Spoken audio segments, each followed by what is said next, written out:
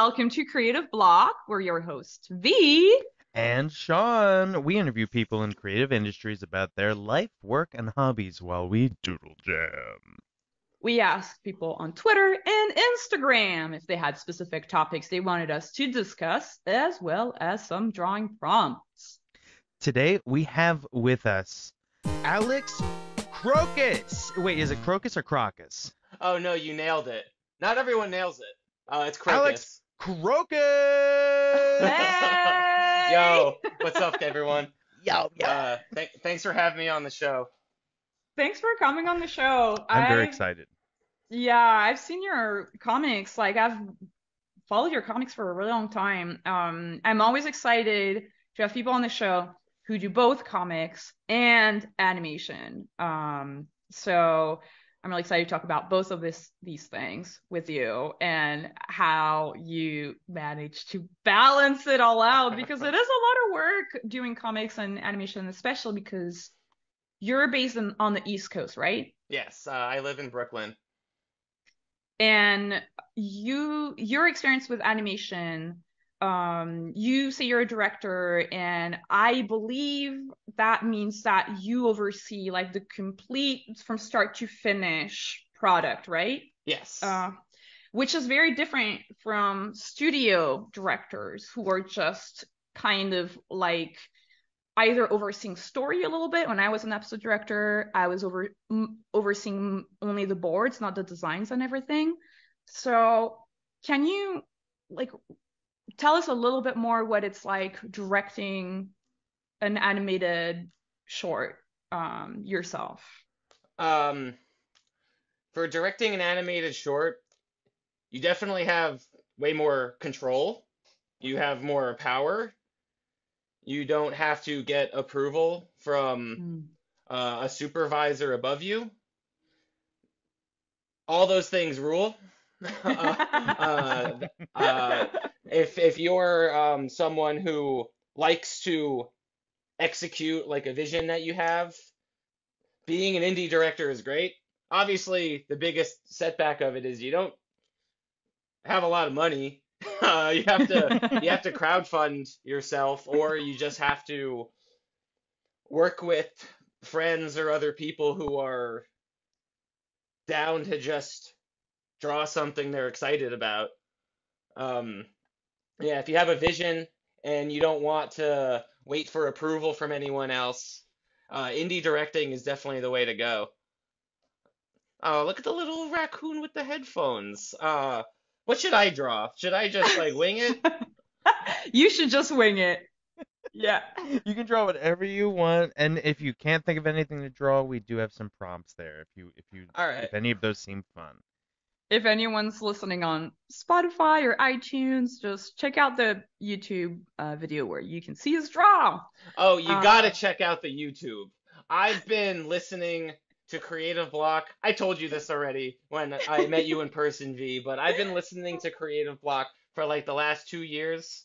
I'm a big fan, and it is an honor to be on this show with both of you. In fact, I'm just gonna draw a big fan really quick.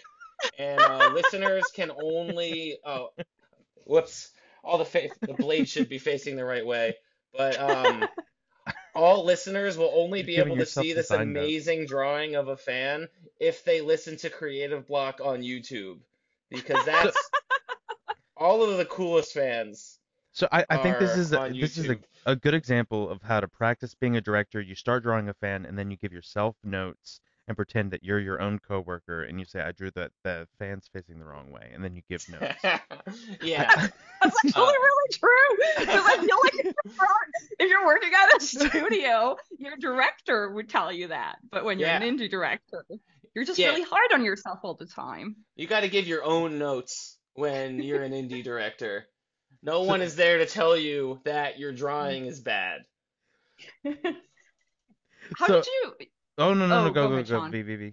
No, I was just gonna say, so I think this is really interesting because for me, when I was up and coming in animation, I was first I was like, I want to do comics, and then comics is really tough as a career. So I was like, maybe I'll do animation because it's like a studio job. It's a little bit more like an office job. So I went to animation school and then went into the studio pipeline. But how for you? How? And I never imagined that could be like there could be like indie directors and that animation could be indie, during that process. So how did you kind of stumble upon that path, Alex? Like, did you know? Were there like people you looked up to, or like did it just happen? Run us through Yeah. that. Well, when I was in high school, I wasn't very ambitious. I was an okay student, but I don't think I had like huge. I I didn't really know what I wanted to do when I grew up. I knew that I liked doodling and drawing, and I did like 2 years of art classes in high school. I didn't like have a huge background in it, but I did love comics, and I did love TV. I love Calvin and Hobbes. I love the early Simpsons. I love Donkey Kong Country too. Um, so I just decided to like go to school for art because I didn't really have like a vision really. Mm. And Where was school for you, like college? my parents told me that if I wanted to go to like a big prestige art school like SVA or RISD, I would have to take on a bunch of debt, Mm. and they would be supportive, but that's something that I would have to do, and that terrified the shit out of me. And I wanted to go to school in New York. I grew up like an hour outside of New York City, and I decided to go to a state school in New York City called the Fashion Institute of Technology. Mhm. And they had a general illustration program, and it seemed like I could either pick between general illustration or fine art. And I actually went for fine art first and Oh, found out nice. and found out that everyone was just doing abstraction. And I was like, okay, this isn't for me. I draw like Yeah. sharks bursting out of the ground and attacking children. I This is my to fine put art. yeah, Yeah. yeah, and I remember in my orientation week, I met some illustration majors, and we did like the classic young artists getting to know each other activity of showing each other your sketchbooks. Oh And yeah, yeah, yeah. yeah, my buddy Diane looked at my sketchbook and was just like, "Bro, what the hell are you doing in fine art? All of this is representational and stupid. Like you should be in illustration." So Mhm. I took her advice. She was totally right.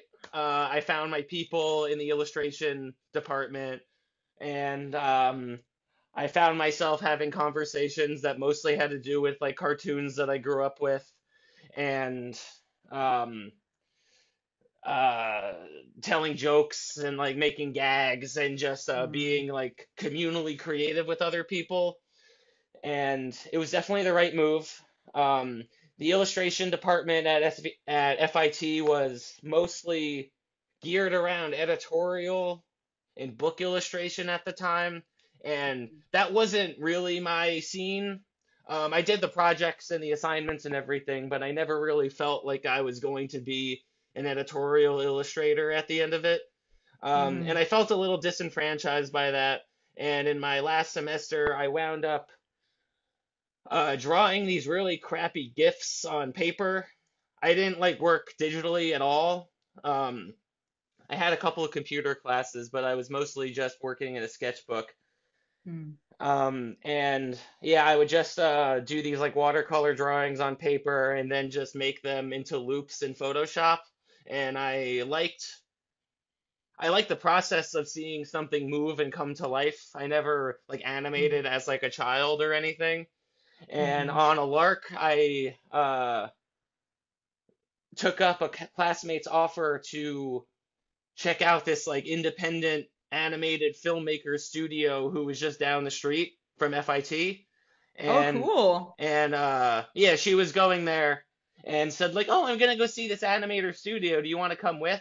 And this was like 2 weeks before we graduated, and I was just like, "Yeah, sure. I'm not doing anything. I finished my finals." and it wound up being Bill Plimpton's studio, who Whoa. who No I didn't What? way. even know, because like That's funny. I just had like my head up my ass like for all of high school and college, You know and what's funny though? I sorry to interrupt. oh, that's fine. I feel like so many people find out about Bill Plimpton in college Yeah. because I that's when I found out Yeah, about Bill Plimpton. And I remember like he does a lot of tours because he's been in Paris a couple of times where he kind of like I don't know if it's part of his like uh financial strategy where he kind of like raises money for like his yeah. next short. But I remember the first time he came over to Paris and everyone was like losing their minds, like Bill Plimpton is here, and then Yeah, because he's kind of the indie animation staple. So I think a lot of, especially animation teachers, teach his yeah. stuff because he's like the OG like Oh independent yeah, animator. Yeah, that's true. That's so yeah, crazy though. What a friggin' like coincidence that he was just there. So how was yeah. that? Yeah, I was gonna say that like if someone was like, hey, you wanna come by? We're gonna go check out this animator studio. Now it would just be like, okay, so here's a room with a desk in it, and there's like a poster on the wall. Yeah. This is the animation studio. Hope you loved seeing it. Like I'm Mhm. trying to imagine what that would be like now. Like it probably wouldn't be very interesting. Yeah. He still has a studio. It's not in Chelsea anymore. I think it's uptown.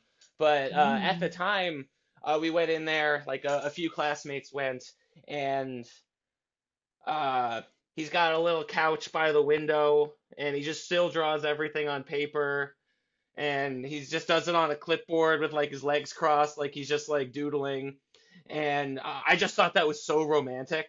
Like, whoa, I didn't know that you could just make films on paper still, and this guy is doing it. Like, granted, he's got like a little team of people who are more tech savvy than he is, like scanning and like digitally coloring Mhm. his drawings, but he Hmm. found a way to just draw with pencil on Xerox paper for the entirety of his adult life and make Mhm. it work. I just thought that was like so cool when I was a college senior, and I just asked the producer Des at the time, are you guys taking interns? And they said, yeah, do you know Adobe After Effects? And all I had to do was kind of exaggerate my experience with the software, and I got it. Um, Wow. I yeah, love that. You yeah, gotta, Yeah. yeah, sometimes you gotta bluff a little bit. You yeah, gotta yeah. You gotta be like kind of forward. Like, I wasn't told by a professor that Plimptunes was looking for interns. I just went in there and I liked it and I asked for it. And Yeah. I feel like studios, especially now, are not like accustomed to artists just confidently rolling up and asking for things. So, And also and just maybe they've never had an artist lie to them before. Uh, However, I do think it's not a lie if it's telling the truth about a version of you throughout time that does know. You know what I mean? Like time is relative. Like you're saying like, yeah, I know, but you're speaking about the version of you, a year from now who's an expert. yeah, I think also at the time, at least, I was like a little clueless, and I just rolled up and asked for things, not really knowing what the process was. But I think I kind of just cut the line that way, and it worked out great. And I did that internship for like 6 months. It was like a semester, and Oh, nice. Was it paid? Can I no, ask? it was not. Yeah. Well, Yeah, that makes sense then. technically, I was given $5 a day for lunch. And I don't know if that's still the case there, but at the time, I wasn't mad about it because I was being taught how to animate. And Hmm. in my experience, I had to pay for school.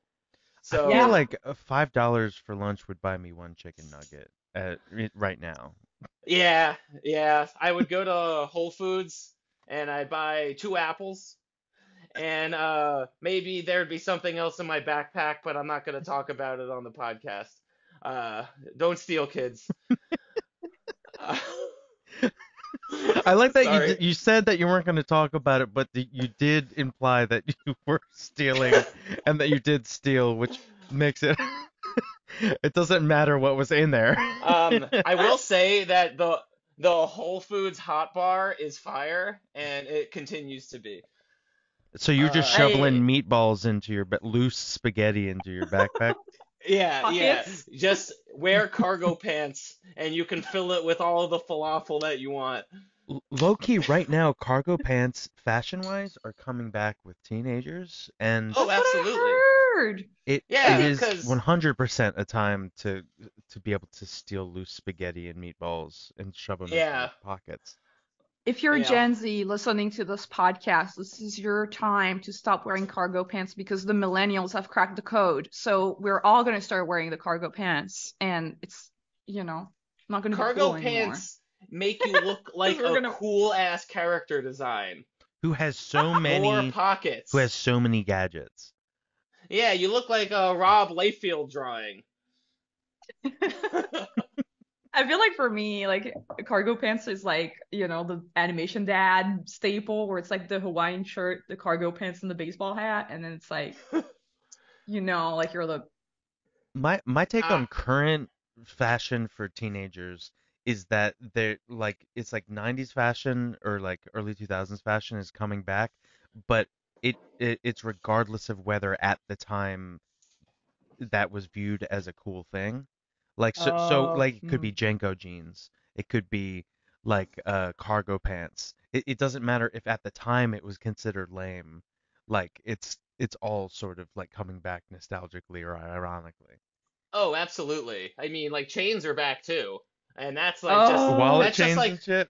yeah, that's just a love letter to the late '90s and early 2000s. It's the same thing. Okay, but like I will say I am partial to chains. Oh yeah, I I like am the too. chains, I'm wearing a and chain right now. I really hope the t-shirt over long sleeves comes back because I miss it so much. You can be the change you want to see in the world, V. And bring the But chains that you want to see. Exactly. Actually, no. in an interview last night, my band played a show, and we got interviewed afterwards, and they asked us uh if we had any advice for people who are going to come to shows or something like that, and I Huh. said just bring a long chain to swing around because it looks so cool. Ah! That Okay, yeah. pit sounds violent. I did not give helpful answers in that particular interview. Um, I'm gonna take us all the way back to To art. stealing from the Whole Foods buffet. So you spent 6 months at the internship, and so well, you obviously learned After Effects. Is there anything else that Yeah, you like learned or like thought was like eye-opening, like really like what are like yeah, all the things that you yeah. got from that internship? When I was at the internship, I scanned, cleaned, colored, and composited Bill's drawings.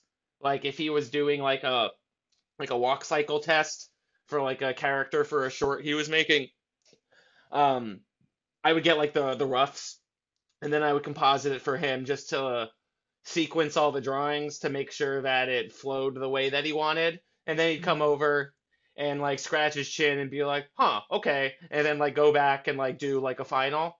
And I thought it was great to learn just how to make like a 4 frame walk cycle. Bill's Mhm. very, very good at economic drawing, just like cutting every corner so Mhm. that only the information that is needed Yeah. is there. And that's Mhm. how he's able to make like feature length films like all by himself is That because are he's in very color and they're Yeah. shaded and they're yeah. yeah. Yeah. Yeah. To be fair, he usually doesn't do like the color and shading. Oh, okay. Yeah, at the time there was like a team of like 6 people who did all the coloring and he just did like the pencil drawing and like light shading that just gives texture to the art. Mm. Hmm. But yeah, in those 6 months, I learned how to like composite films in After Effects and make like little loops and yeah, have enough experience and knowledge to like make shorts on my own. Mm. And while I was like interning there, sorry, man, drawing while talking It's is hard. hard. I Yeah. wanted It's to really draw hard. I wanted to draw a metalhead swinging a chain around because I don't know. That show you played sounded cool. Well, just to be clear, no one was swinging a chain. I just thought it would be funny to say to that swinging a chain looks cool. You're not But wrong. But yeah, at that time, I interned 3 days a week, and I worked at a cheese shop for the other 4 days of the week. So I worked every day, um, and I played in a touring folk punk band, oh, nice. and Mm. I think that scratched my like indie director DIY itch before I started making films. And Yeah. Oh, then so a you started six with music videos or something? yeah, the first film I made was a music video for my band that was all rotoscoped, um, which is just tracing over live footage for those who don't know. And I thought that was like a really easy way to get better at animating because all of the Mm. information is there. Yeah. And me and my band recorded a video of us playing along to one of our songs, and I kind of like storyboarded where the camera should be at certain times. And then we printed out every frame of that recording in Mm. like this big stack, and we split it up 6 ways. And I mailed a sixth with a pad of tracing paper to every member of the band because we all lived in different parts of the country.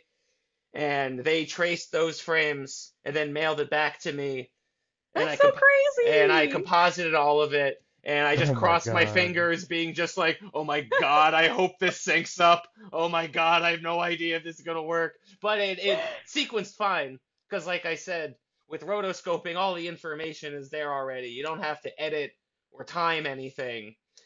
I And love that you were just like, yeah, Just trying USPS it. stan, like I'm gonna mail it all in. Like, cause what year was this? Like, potentially could have been done on the internet, right? oh Or yeah, well, I'm dating myself right now, but I think this was like 2013.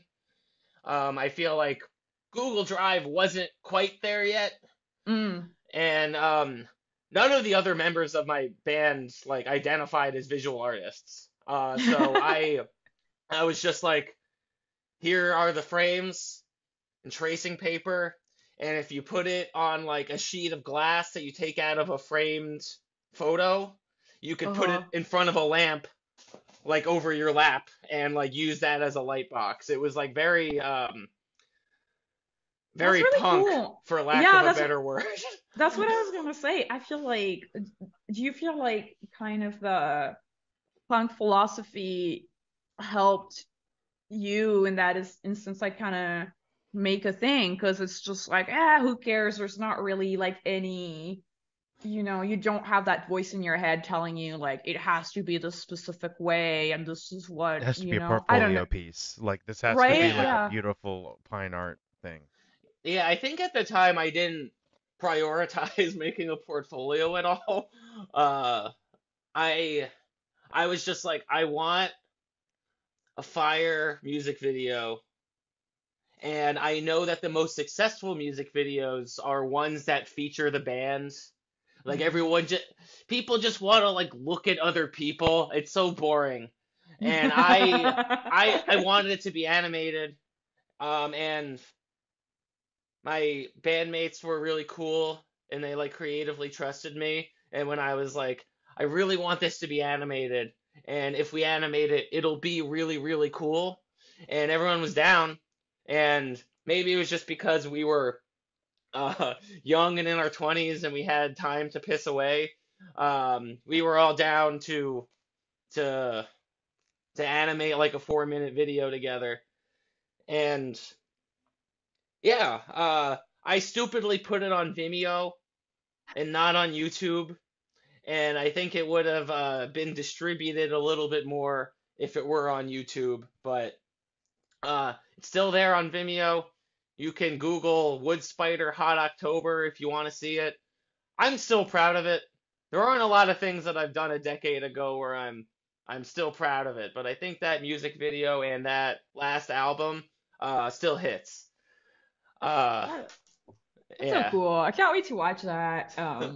That's so fun. I feel like ha and has like when you've made this video, has it done like anything for you in terms of like did it either just kind of make it all click like, oh, this is what I want to do, or have you used that video kind of like looking for jobs, or was it just like, oh, this was fun, I did this? Like, Um, what was...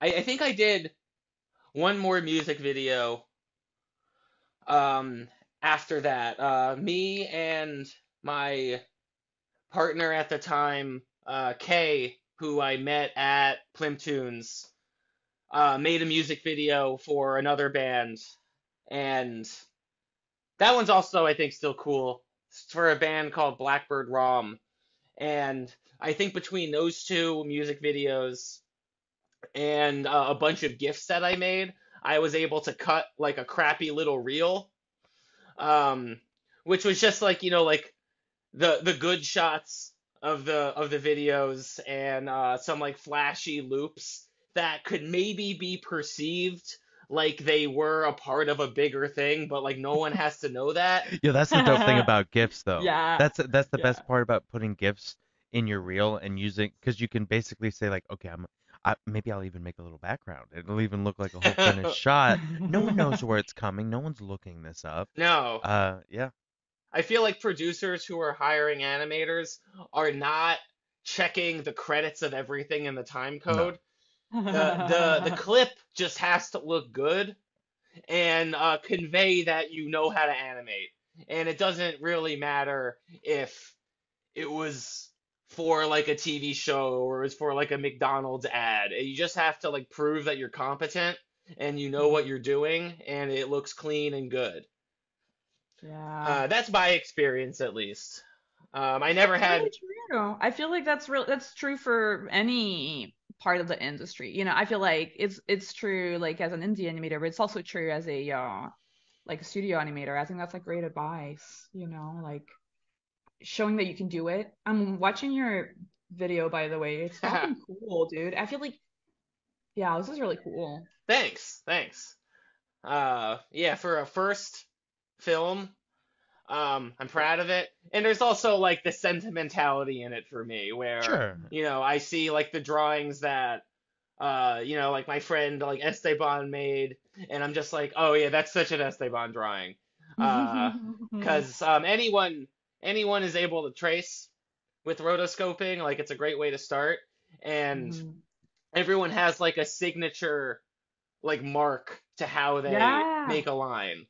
So like I can like identify like everyone's drawings very easily in that.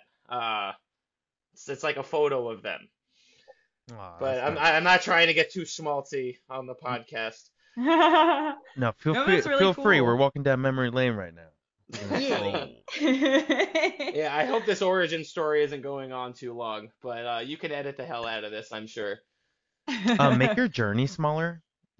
Uh, make your journey shorter, because we have to end this podcast. No, I'm just. We want you to talk. This is all very good. Your journey is valid.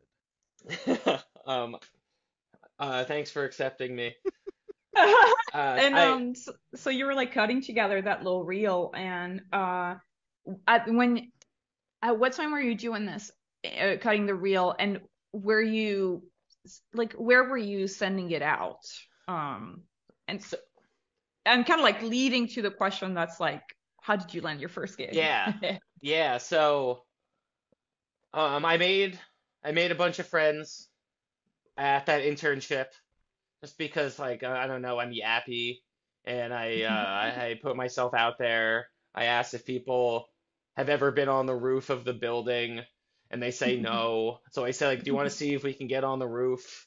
And then you go up there and you smoke weed with people, and then you just become friends. You exchange Instagrams, you stay in each other's orbit. And so I was friends with a few people for a few years. I feel like I left that internship at the end of 2012, and I was just making films and loops for a couple years. I sold cheese, and I What? went on tour a lot. Yeah, Wait, hold on. You sold where did cheese. you You sell just the glossed cheese? over that. Yeah, Yeah. I was a A cheesemonger street, while like I just on the was street, like at your From the pockets, no. at oh, the cargo actually on the shorts. cargo pants Yeah, pocket. my first cheese job was working for a farmer's market. There was like a organic cheese farm like in upstate New York that I just was the vendor for at like different markets. And I did that when I was in college.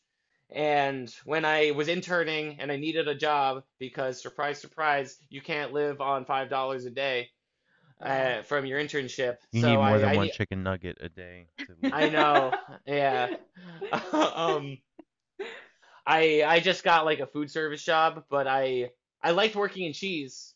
So I just applied to like 4 or 5 different cheesemonger jobs in New York Wait, City. there's just multiple. I've never heard of Yeah, multiple there's cheese. There's multiple cheesemonger jobs that you can get. yeah. Yeah, I mean, a lot of like fancy grocery stores have, the cheese counter Yeah. where you Yeah. get your Gruyères and your Camemberts,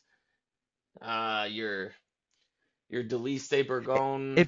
Sorry, small tangent. If you were Yeah. to make a charcuterie plate with some cheese right now, if guests were hmm coming over, Yeah. what would you pick out Uh, for a nice rounded plate? yeah, I've done this a lot. And I feel like you should always have a cow, a goat, and a Yes. sheep, because you get to compare, you get to see how creaminess and flavor profiles are affected Yeah. by the animal that it comes from. Um, I like to do like a double cream. V probably knows all about that because the French love double creams. Um, Yeah. uh, that'll that'll usually be my cow's milk. I like to do like a fresh goat, like a chev of some sort. A Humboldt fog is like a very accessible crowd pleaser. Everyone loves it. And the sheep, I like to do something like kind of aged, maybe like, Yeah. yeah, Now, usually something Italian. do you prefer a um a meat to go with it, or do you also you have like a jam or a honey or something like that too? A hot honey is fun. A jam is also fun, but I usually just go for cheese charcuterie. Prosciutto has to be on the Nice. board. Um, and then like a salami of some sort, and then I'll do Yeah. dried fruit and like Marcona almonds, like some kind of nut. Yeah. And it could be a little pricey, but if you're smart and know how to cut corners, you can make like a nice cheese and charcuterie board for maybe like $30. And if Oh. and Yeah. if you're having like a nice night with friends, you can do that, and then you tell them to get the wine, and it's like an equal exchange. Yeah. Yeah. Sorry for this very classy tangent, but I thought it was Oh no, that's important. okay. So Yeah, cheesemonger, you're working at like five cheesemonger. You were a cheesemonger well, connoisseur, knew the whole industry. yeah, I What was just your applied. transition into? What was your transition into animation? Like, what was your first? How'd you get your first animation job? Yeah, so while I was working at that cheese job, and like taking breaks to go on tour, I would reach out to producers and directors in New York City, either through recommendations of like the friends that I made at that internship, or if I saw like a short film that I liked and I thought it was beautiful and kind of worked in a style that I could do, where at the time, like I mostly worked traditionally. Mm. I was just making like messy rotoscope drawings and like watercolor loops. And if someone like did something that seemed like it was on paper, I would look at the credits. I know I just said no one looks at the credits, but I looked at the credits and I would see who the director was or who the producer was, and I would see if their email was accessible, like through their studio's website. And usually the producers wasn't, but the directors was. Interesting. I think this Because is, yeah, this is such a cool advice. Like I think definitely like this is something to do, like looking up the credits and then looking up the artist because that's also how you grow your network and also more generally your artistic sensibility because then you start like to kind of like follow them, look at their career and all that. But yeah, sorry for interrupting. I thought that oh was just a no, really cool that's a really cool thing to do and to get in the habit of doing. yeah, I found out that a lot of directors are freelance, even if they are like in the roster of the studio's directors. So they are looking for work and they want Mm. to be contacted easily.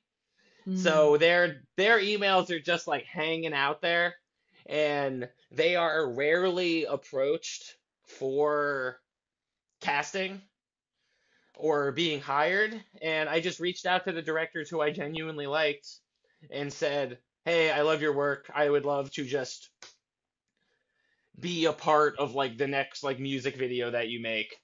And some were down to hire me. Because I think like they're not burnt out on people genuinely reaching out and saying like I love what you do. Can you bring me on your next project? I think that it doesn't happen very often. Hmm. And the first person who responded to me was Benji Brook, who Oh, is really?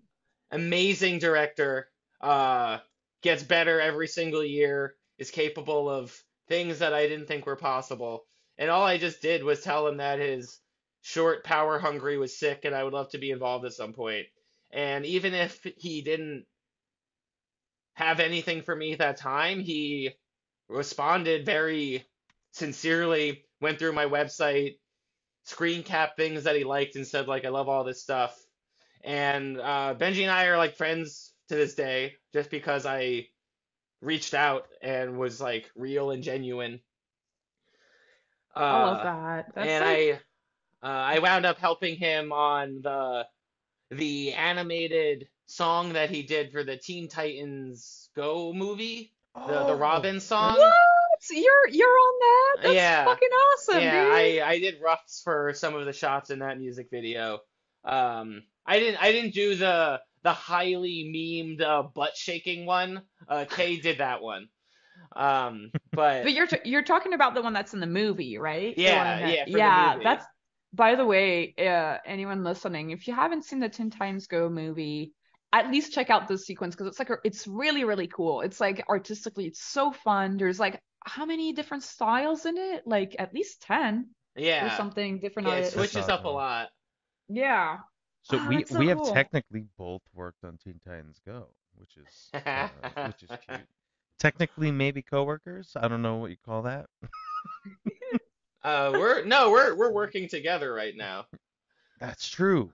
We're both we're both here, and time is money, and we're both spending that time together. So we're getting paid overtime. I'm stealing that for the future. Uh, but yeah, so I reached out to Benji. I reached out to this other director, Jordan Bruner, who's another like amazing indie director. And yeah, she did a Paramore music video that was really cool. And I just reached out, said something similar, like I genuinely like this and I would love to work with you. And she brought me on to a job she was doing for Google. And Google's sponsor us. yeah, please Yeah, sponsor shout out to Creative Google. Block. Google, if you're listening, Mr. Michael Google, head of Google, Mr. Hans, uh, Mrs. Susan Google. I don't know if you're listening right now, but My please creative sponsor us. path was possible thanks to Google. Google, making dreams come true. We're literally using Jamboard every single episode. This is a Google product. We're It's like true. already working free for anyhow. Oh, I End of this tangent. We haven't drawn use anything in a while. Let me draw a fish. We're all working together on the trash cafe. Sean drew Oh my a huge God. dumpster for us, and now we could just have little critters in there. It's amazing. Damn, y'all are making me feel like I still work traditionally because I can't find these. Oh, here they are. All right. Oh, this is nice. Damn, this is like the indie studio of my dreams. It's just in a dumpster. Yeah, the modded dumpster. It's like shipping containers eat your heart out. We've got an entry point already. Right. Yeah, like I mean, no, I was gonna go on a huge tangent, but I want to take it back to you like looking up amazing directors that you were looking up to. Oh yeah, so yeah. Jordan was my first job that didn't suck. Or she hooked it up and I was just like her assistant for that, and I kind of just like animated. I did some designs, but it was a mixture of animating in Photoshop and After Effects. And I feel like a lot of indie directors who especially work in ads, they just have their style and their process and they do it the way that they need to.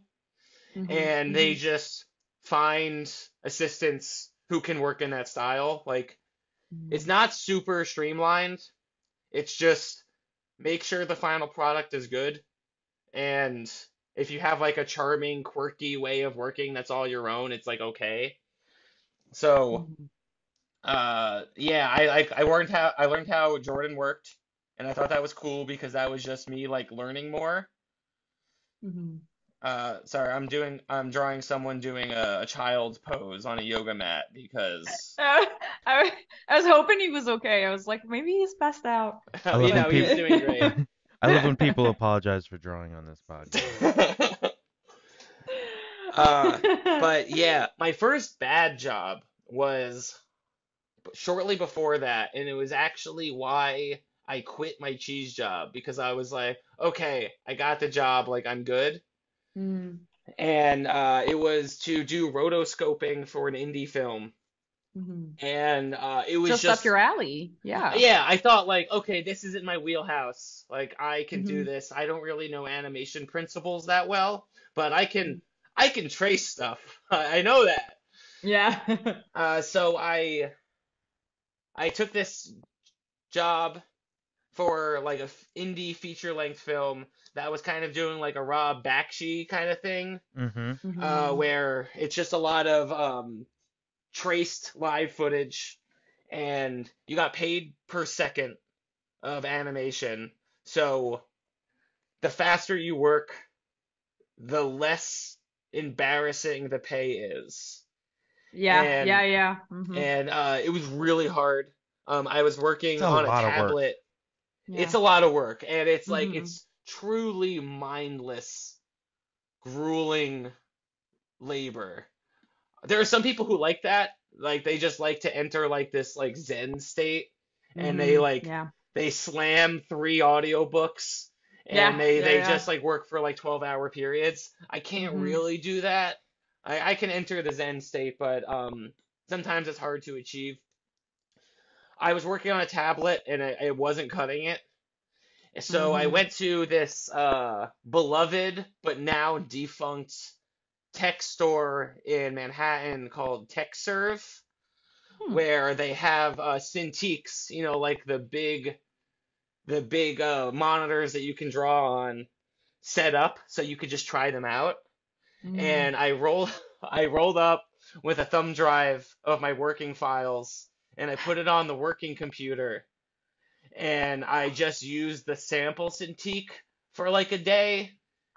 And wait, like you just stood there? You just stood in there and you worked on their computer? It's like the equivalent of like going to Barnes and Nobles to read manga, but this one is yeah, I'm just using resources and facilities I love it. without paying for it. It's not that different from the hot bar, to be honest. But I worked on that for a day. I timed how fast I could work on a Cintiq as opposed to a tablet. And whenever Uh-huh. like an employee came up to me and was like, "Sir, do you need help with anything?" and I was like, "No, I'm just trying this out." And and Did you have like a different employee checkup? Just there for hours. yeah, there were a couple. I don't Hey, think I'm I have changing anything to do.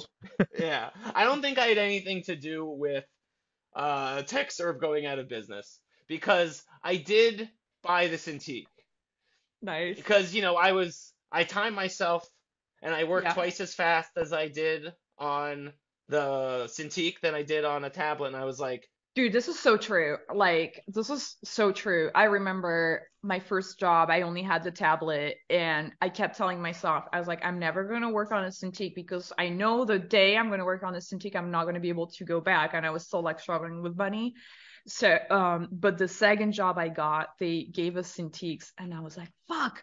And then I did the same thing. I realized like, holy shit, I'm drawing so fast. And then I was like, I can't go back. yeah, It's literally twice as fast. Yeah. yeah. It's, yeah, Uh, yeah. I have professional friends who work on tablets and they make it work. Mm-hmm. And God bless them. That's good for them. That's great. I'm glad they didn't have to throw down a fat stack on an expensive monitor, but I did. I had to. And I had some money saved up from selling cheese and living with 8 people. So my cost of living was low at the time, and I was able to save some money, and I bought the Cintiq, Nice. Nice. and it made that rotoscoping job like possible. Mm-hmm. I still hated it. I still hated every single second of it. And there was eventually a time where like I had to tap out and I was like, it's not worth me struggling to like make minimum wage for this job. Yeah. So everyone has a limit.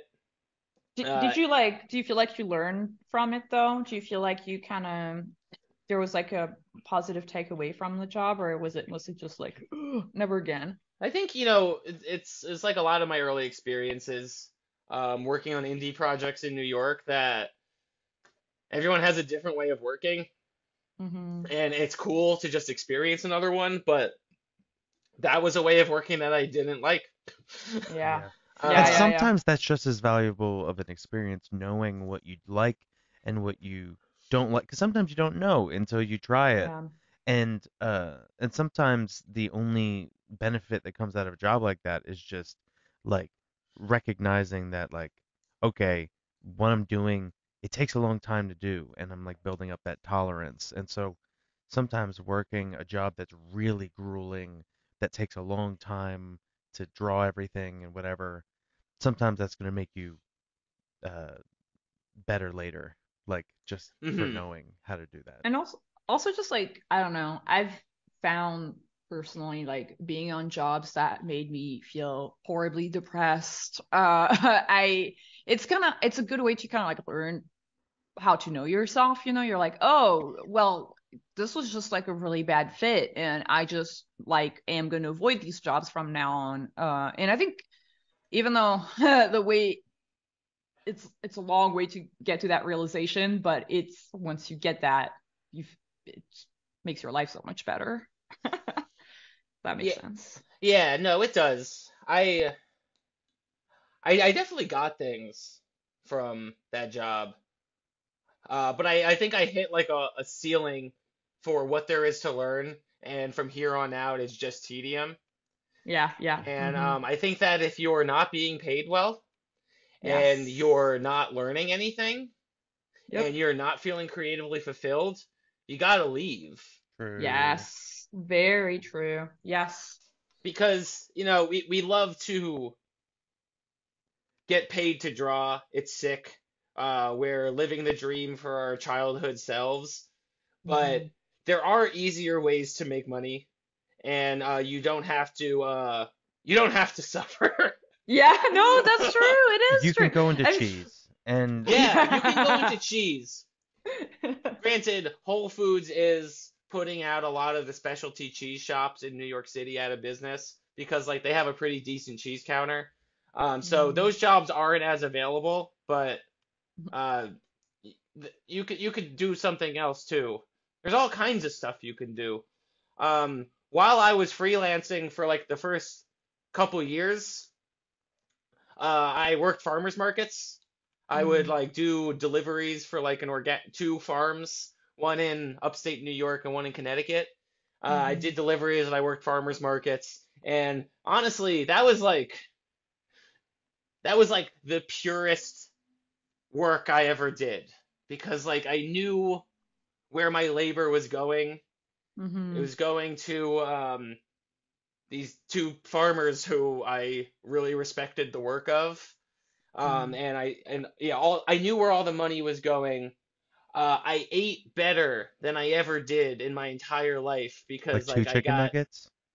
it was bet no, well, I would get chicken nuggets that was made by like a guy who has a farm upstate and he like raised the Free range chickens with his chicken. hands and he breaded Yes. the chickens with like organic flour. It There's was nothing like eating a chicken nugget and you can taste the farmer's hands in the exactly. chicken nugget. Yeah, I tasted farmers' hands every day for months for years. Farm to table. You can taste the fingers. That's the slogan. All Yeah. jokes aside, though, I do agree that there is something that's really nice when you are working for when the work you do, like you understand the result of it like right away. Like I feel like sometimes working these like animation jobs, it's like you can get like really disconnected to what the work actually is or like who it benefits. So I relate to that. I think that's a great point. Um Yeah. and I was really happy with my arrangement where I did freelance advertising jobs like Monday through Friday, maybe on the weekends if the production was crazy, and I mm, would just work my market jobs like Saturday and Sunday morning. Uh, I mm. was very generous with my food. I would just like make dinner for my friends all the time because I just got free food. It just Oh, it made me like a more generous person because like my needs were met and I didn't have to like hoard my groceries like I did when Oh. I was in college. And yeah, it was great. I it was a good arrangement, and I'm only bringing this up so I don't know, people who feel like complicated over like not drawing full time yeah. don't have to feel that way. Sorry, that wasn't a really complete sentence, but I hope all the important words were there.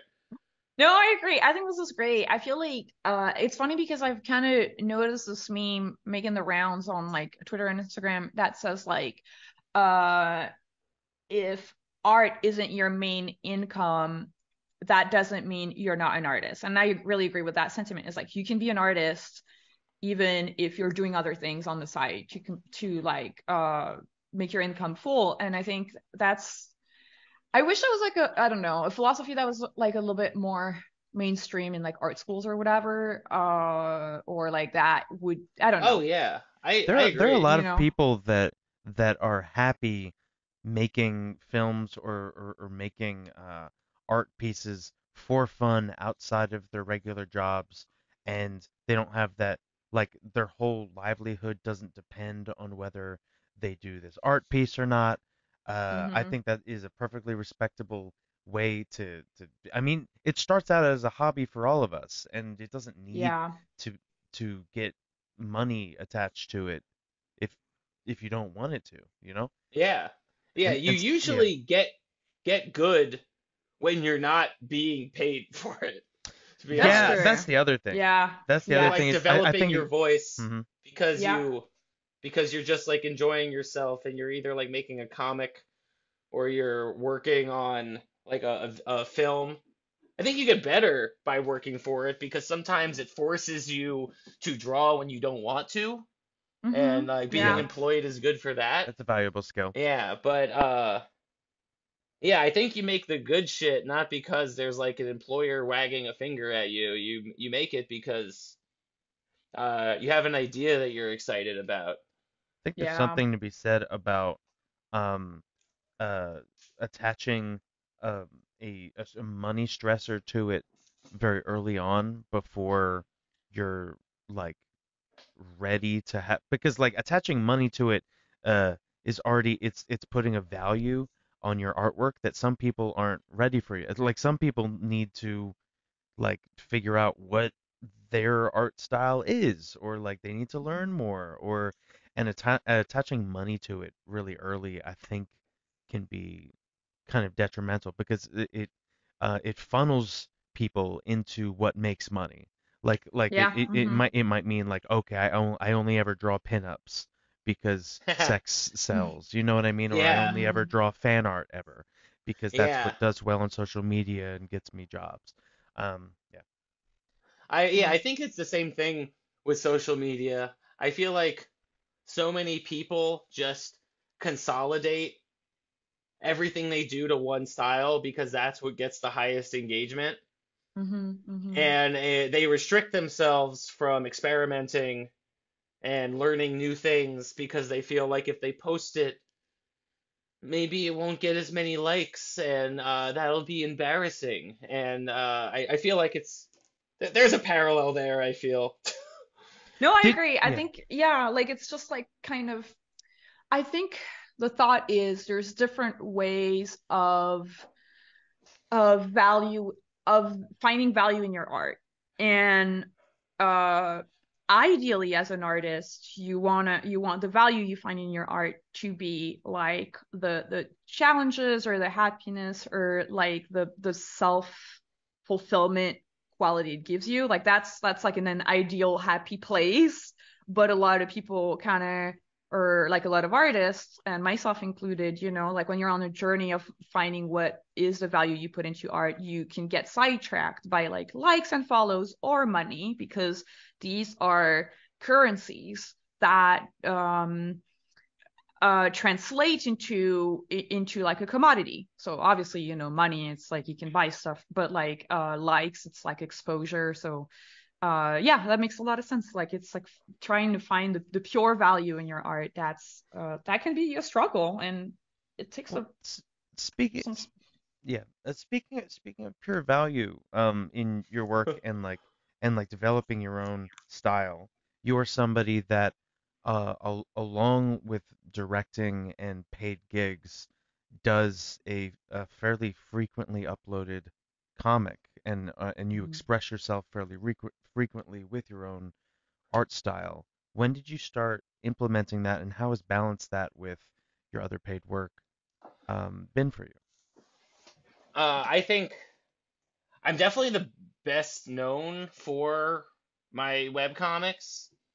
Um, and I think the way that I have been able to pump them out so frequently is because I don't get worried about like the money part of it. Mhm. I have like almost exclusively for the last 5 years drawn my Loud and Smart comics, like on lunch breaks, or Mhm. like I roll up to a bar before like my friend does and I just draw a comic to like kill the time. And then when I used to I used to just take a photo of them with my phone and just blast the Mhm. contrast out of them, and then I just like Mhm. shit it Napkin out on comic. Instagram. And Yeah, like yeah. I was very very laissez-faire about it.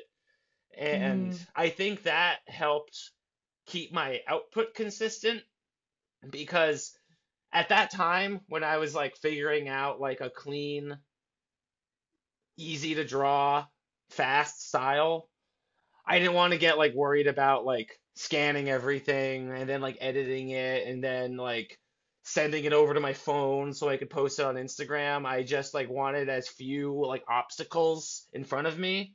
Yes. And Mhm. it was just important that I figured out a process that I enjoyed every step of, so I Mhm. never viewed it as work. And Yes. yeah, I did that. I think I started doing that in like 2016, which was like shortly after I started freelancing. Mm. And I think that like the the validation of getting steady drawing work and being like, oh, I'm like a guy who draws for a living. I'm feeling myself. I'm just gonna draw all the time. And yeah, I found out that the 4 panel format like clicked with me. It looked good on Instagram. It's just a square. It fit into a square at the time. And then when Instagram dropped carousels, it was over. I like just being able to just do slideshows Hmm. really complemented the way that I worked. And Hmm. I just happened to find a style that worked for the format, which is social media. And I made work that looked good on that. Hmm. And I don't know, people just started liking and commenting things more. And I know I vilified it earlier, but it gave me a little momentum to keep going. And I think even if the algorithm does me dirty tomorrow and I get 2 likes on everything for the rest of forever, I'm still gonna draw comics. Yeah. I, what you're saying is like so true. I feel because it's funny because somebody, what did I think it was in an interview online that Dashaw gave, and he was like, drawing comics is like a higher calling, and it's something that I kind of like hear from a lot of creators, and I'm like, it is true. Like no matter what happens, at the end of the day, we'll still draw comics because we love drawing Oh, comics. So you know, absolutely.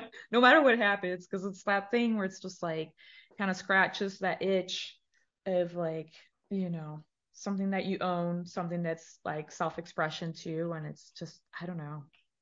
Oh yeah. Telling I stories. think I can I think I can speak for the entire comics community and industry when I say that no one got into it for the money. Yeah. There are highly successful comic artists that are millionaires because they're like amazing at what they do, but I don't think that they got into it because like they wanted to be a millionaire. Yeah, do you know how many all-nighters they probably pulled like drawing like trying to get like 5 pages done inked in a day of like the Hulk or some shit. Yeah. Oh, but that being said, I we got a comment recently that was like this podcast used to um uh uh talk talk badly about all-nighters, and I'm scared about the way that this is going because the last podcast we were talking about how many all-nighters we pull. We don't like it. I don't Yeah. like it. No, I yeah. don't like it and I don't support it, but it is something that when you're freelancing and sometimes you're working a job and sometimes you have to work 2 jobs on top of one another.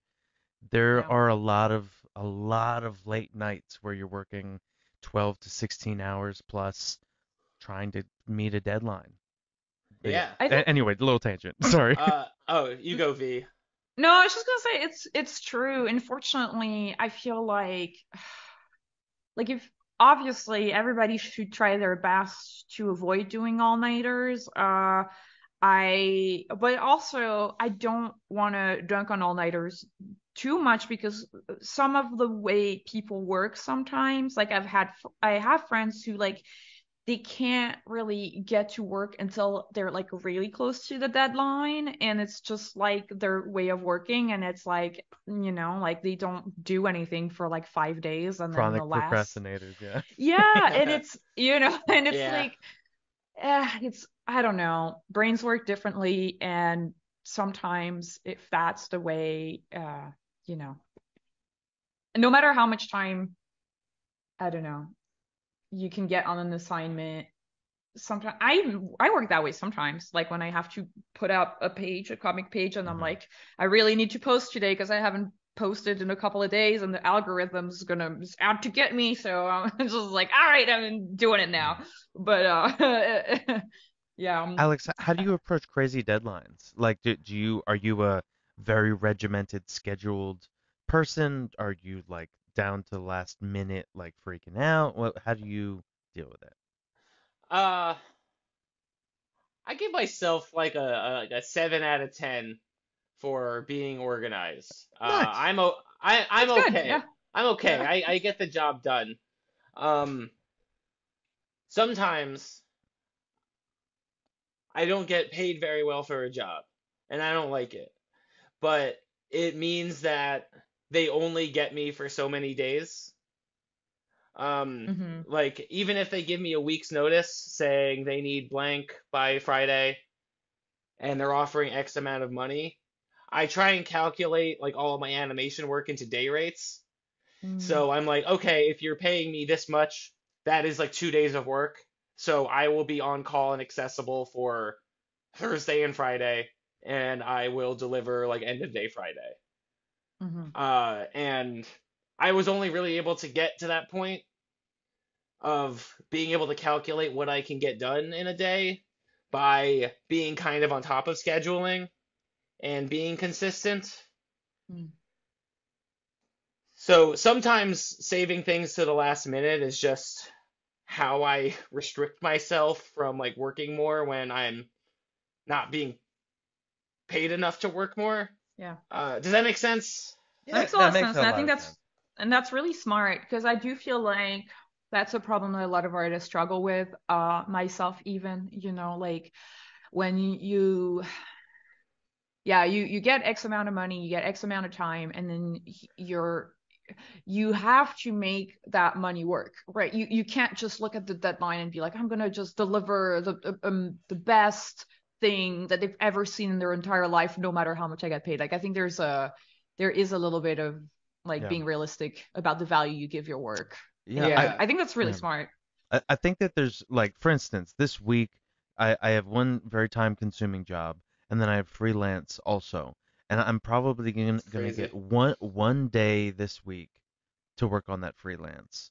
And I have Hmm. to and I'm just gonna have to get as much done possible on that Yeah. freelance, whether that means I stay up all night or not, you know. And Mhm. I mean, I've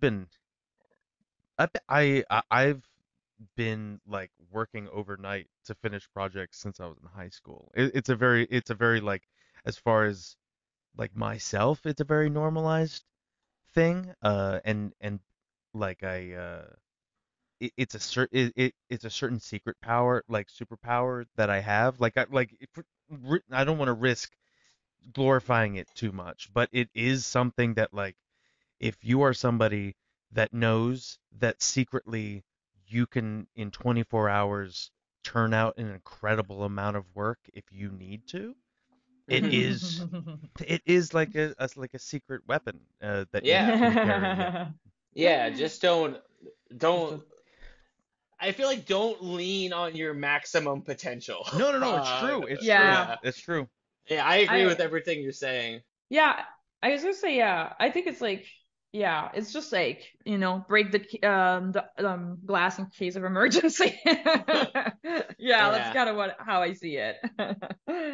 A bit of advice I give a lot of creative people when they hit me up about what to charge Mm, for rates or anything, and whether it's like people doing like sound design or people doing animation or people doing comics, is that the first thing you need to know as a professional is know how long it takes you to make something, Yeah. yes. because then you can like calculate your your like hourly rate or your day rate, or figure out like a flat rate, and you'll know how long it takes you to do that. If someone comes to you and says, I need like a painting,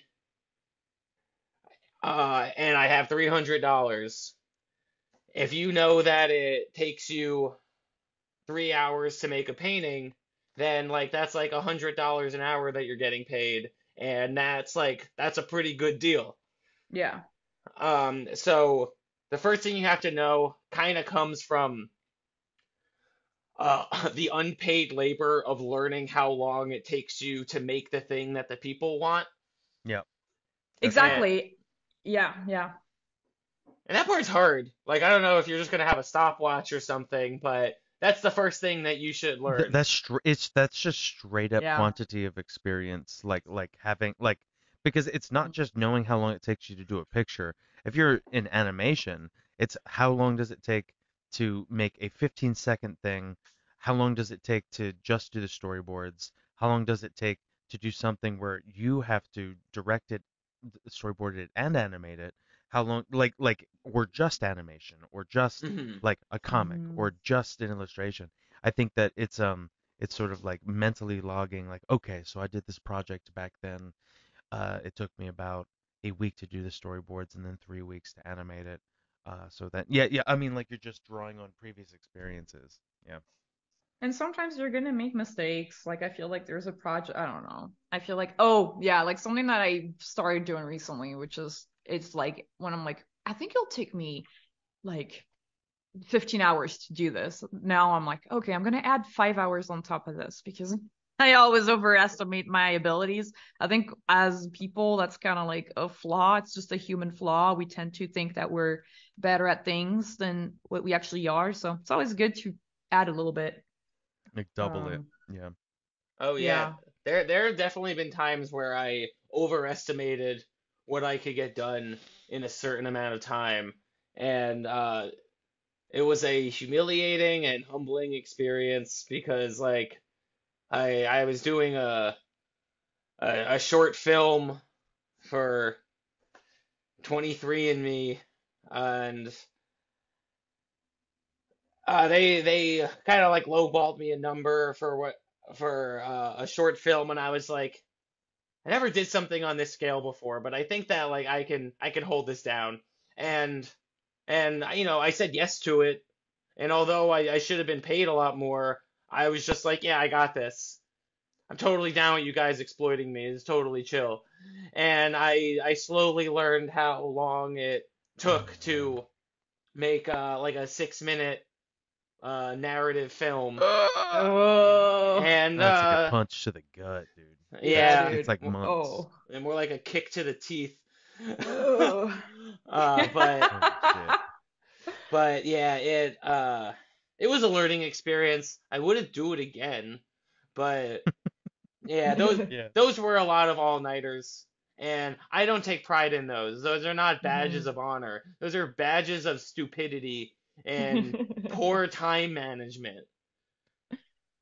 Live and Um, learn, but you if know. you're working on something personally and you're just feeling yourself and you want to work all night on that, Yeah. live Yeah. your life. Like, do Yes. that. But just Yeah. know that you should not bring that attitude to someone who is paying you because no one Yeah. is ever going to pay you enough to work a string of all-nighters. They are not entitled to that, and don't think that you should give them that because you want to do a good job. Yeah. Sacrificing your health isn't worth it. 100%. No, Yeah. no job is worth that. Your Yeah. art could be if like you're a masochist, Well, but I, don't hurt yourself. I wanted to, while we're on this, I wanted to talk a little bit about your, do you have a writing process for comics? And then after that, I'd like to ask if you get stuck and you can't think of something funny or you can't think of something to write, how do you work through that? And that's sort of the creative block Yeah, Hmm. idea, here. But yeah, I mean, with comics, it's story, it's jokes, it's like, how do you stay consistent yeah. In pumping this out? um my approach to comics and animation for personal work is pretty similar. I just have a notes app on my phone, and when I have a good idea, or if I have a bad idea, I always write it down. You should always write down all of your ideas, preferably right when you get them. And you have it on your phone, and I've got this primitive ass notes app that I've had for like the last like 5 years. It's very long. My first ideas that weren't that good enough are still at the top. I don't get rid of anything. And you scroll and scroll to the bottom to like the fresh ideas. And I usually pull from those. But whenever I have downtime and I have like energy and enthusiasm, but I don't have anything that I'm like excited about in that moment, I have a creative block, as one might say. I I I just go to the notes app and I scroll through it and I'm Perfect. just like, that one's pretty funny, or Amazing solution. Yeah. that one's Yeah. that one's not that good, but I think if I switch some things around, it could be good. Like V sometimes, V, do you do this yeah. too? Man, that like what you're describing, Alex, is my fantasy world. It's what I We just have aspire ideas to. and that. It's my like Eden because for me, I have ideas all the time, but I never have figured a way to stay consistent with my note keeping. I'm very chaotic. It's like, oh, here's a um post-it note. I'll just write on there, and then the post-it note gets lost. And then sometimes I'll just write on my phone. Sometimes I'll just write in a Google Doc, and everything is everywhere. And I've tried a million things, and I've never met. And so now I'm just like, V, That's interesting to I'm gonna hear. give you a present. I'm gonna give you I usually carry around a little teeny book, a little teeny I tried sketchbook like this that. big. Yeah, give them a little book. I'm Sean, gonna give you a little listen, book. It's gonna I've fix you. I'm trying to I've fix you, V. tried Just let I've me. tr I've tried fixing myself for 30 years, and I've tried everything, and I've Wait, just kind of learned to accept that my ideas will just kind of swim around in my brain, and sometimes they'll end up in a notebook. Alex, I was wondering if and you can say no if you want to, Oh but man. I have my doc up of random ideas that I write down. Would you be down to pull your doc up and just like read like one line from? I'm just curious about how you write your ideas down. Yeah, it's just on my phone. So can I read it? Yeah. Yeah, okay. That's what I was gonna ask. Yeah. I'm just curious about like is yours like a fever dream of random like keywords like you had like a Uh, dream no, or do you I write them wish out very nicely? yeah, I wish mine was like more charmingly insane like that. But most of what I do is four panel stuff. So it's usually should I just pull it up to the camera? You want to see it? It's like Oh yeah. it's just like mostly just four lines of text for the most Wow. part. But occasionally there's like just like a line that I like wrote while I was high or Mm. something like Jumanji is released as a real game. It's immediately sold out. There are lines at every store. I don't really know what I wanted to Dude, do with nice. that. Yeah. But occasionally you just come across like a nugget where it feels like it's written by another guy, and you're just like, oh, that guy had a good idea. I think I'm gonna steal that. Yes. So my one of my most recent ones is this isn't even a joke. It says maybe a short about one of those desks with all of the secret drawers in it. Have you ever seen any of Oh. those? Have you ever seen those videos where like you like press a little knob and a new drawer comes out of this like fancy desk and Is that then you like the people press a little who thing? is that like the people who like carve out zucchini and like put like nickels in it and then like seal it over? Is that what you're talking but about? but more fancy. It's like it'll be like an old politician's desk and there's like 40 drawers deep into secret compartments. And Oh, that sounds tight. I was watching video and like you press a button and like a statue will come up from the middle of the desk. Like just like all kinds of crazy stuff. Um I like I have written here instead of an uppercut a double downer cut Yo, as an attack. like the sandwich? Like the KFC Oh sandwich? no. Just like instead of doing an uppercut, it's basically a move that's like and Oh, you like try to like sometimes I just write down fight damn. Now you're moves. talking like a real storyboard artist. Yeah. Sometimes I just and for anybody watching the doc, I'll draw a little person doing a double downer cut. But thank you for sharing a little glimpse into your mind because very rarely do I get to see how people write down their ideas. That's very interesting. Yeah. I just got a dusty ass text file that I scroll through for new ideas. It's not very fancy. No, I but think it's great though. Yeah, like having mhm. that like discipline of like having an idea and then like writing it down in a spot where you know it's available and yeah, like Yeah. Hearing yeah. the absolute unhinged way that you come up with ideas, V, is it's enlightening. You know, I'm I'm I'm perceiving from the other side of the curtain. Like, you know, I don't know what goes on the other end, but from what I perceive, it's just this ever-flowing river of like amazing ideas and content because you're that that you don't record. you're holding down this like ongoing comic that like should be in the Louvre, and you're What? also like Stop. making like a short for Cartoon Network. Are we allowed to say that? You could bleep what I'm saying. I don't know. Yeah, Um, I don't know, it's funny that you say that because I mean, I do, no, okay, I undersold myself. I do write down stuff. I do write.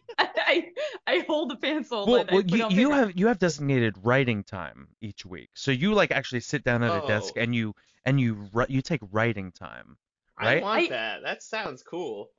I did that. Actually, I did that for a year with like a writing little group that was really amazing. I met them through a writing class and then they were like, "Let's do this." And so every day from 7 to 8 p.m. we would all hang out on Zoom and be just like, "How are you doing?" And then, "All right, time to write." And we would time each other. Like it's kind of like I've heard this was like a pretty common thing to do for sometimes people with like ADHD or like, you know, they're like neurodivergent, and it's called body doubling. So you have somebody else with you and it kind of helps you just focus. I've stopped doing that mostly because my schedule got crazy, but at the end of the day, I do feel like structure is very important to me. And when I want to write something, I need to have the structure figured out. So when I wrote my comic, Skylar and Madison, which is what the short is based on, I literally wrote page. I write numbers. I'm like 1, 2, 3, 4, 5, 6, 7, 8, 9, 10, and I'm like page one exposition, page two this. I'm very like this, and so for Rodney, I'm very similar. I know that a page should be 6 panels. For me, that's the optimal panel count for like a page kind of like manga, or I've looked at a lot of comics. Sorry, I'm like going on a huge tangent, but maybe hopefully this is No, interesting. I'm learning how the sausage is made. Yeah. It's And fascinating.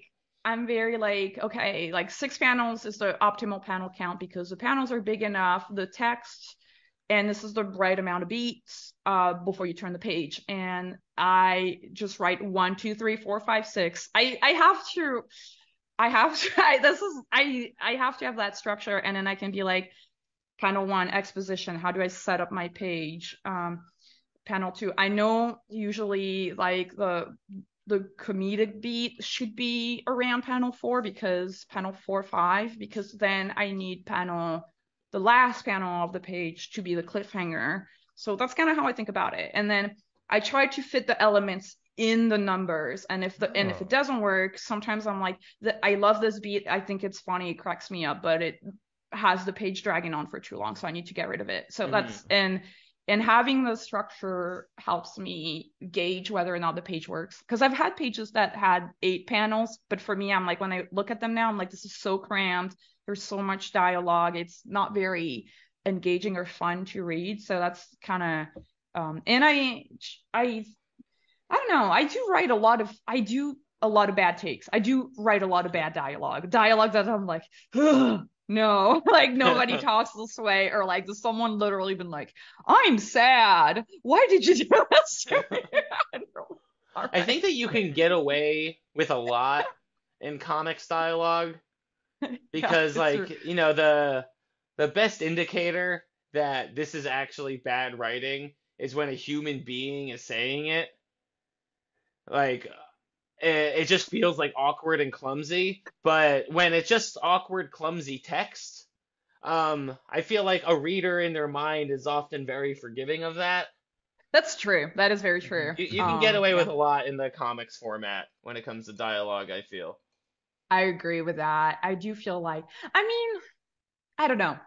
I agree with it because sometimes I read like literally before you invited me to the reading, I was like, I'll read this chapter. And I started reading it out loud to myself, and I was like, Oh no. no, I can't do this to myself. This is so bad. It sounds so bad. Because I feel like to do it justice, also, you're now, if you read it out loud, you're tasked with some level of acting to do it justice. So, Yeah. like, if you're like, if someone's like, I am freaking out. Like in the comic, they're probably like, I'm freaking out, but if you're at like if you're like reading it out loud, like it's easy to get self-conscious and like, Yeah. And it's also just like, I don't know. I feel like comics, I don't know if you feel that way, Alex, but I feel like something, as I've been doing Rodney for a long time and drawing more comics, I have started to notice there is a different timing to comics where it's like when you write an onomatopoeia, that will take a little bit longer. So like people will read something a little bit more like, for example, I really don't want to go there. Creak, and then slide, whoosh, and then you get like, what the fuck is going on here? And like, but if you just hear, I don't want to go there, what the fuck is going on? It sounds weird.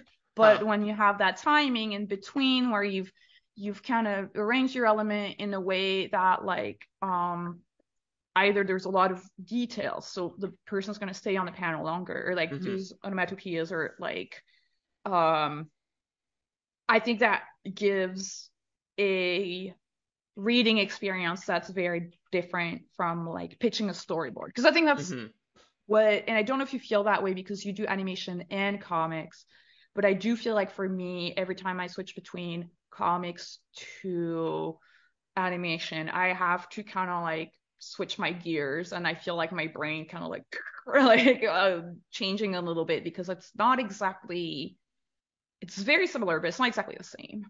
Yeah, Skills. I think the biggest difference between comics and animation, in my opinion, is just that in animation, you are in control of how long a viewer looks at your stuff. And with comics, I think people are usually just like speeding through it. Like you can lovingly craft a background and like draw like a kitchen and have like like a loaf of bread lovingly rendered on the counter, and no one's gonna look at it. There might be like one person who is just like drooling over like all your work and is just like, oh, they drew the loaf of bread too, wow. But we could try to tuck in a little loaf of bread visual joke, and you're like, I hope someone sees my funny bread pun. Yeah, but people will pay attention to details though in comics. Like if you put in, like, I've noticed, like I started it out as a joke and now it became like a big element of my comic, but all the like crude novelty, like live, laugh, love, and like I even drew a picture of like the Marilyn Monroes by Warhol, but like I imagined in my head it was the one that you buy for like $10 at like a gift shop. Like that kind of stuff, people will like pick up on it though, so it's not, sometimes you got to draw the loaf. Like it because your readers love you, V.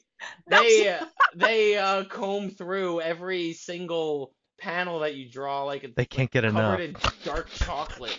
They sniff it. They're delicious. Have you ever seen that video of it's the guy who is an expert taste tester, and he's testing an ice cream scoop, and he's like, well, when you want to taste and you get the full flavor profile, you put a little scoop on your tongue, you put it right on this particular part of your tongue, and then you go. And the whole video is him just over and over again, and then you swirl it to the side a little bit, and you go. And it's just this like little old guy in like a taste test lab, and that's how I imagine your fans, like when they get the little scraps of comics here and there that you can force out on top of your day job, V. All your fans like they just like smashing it to bits with their tongue until there's nothing left. Chewing it 200 times.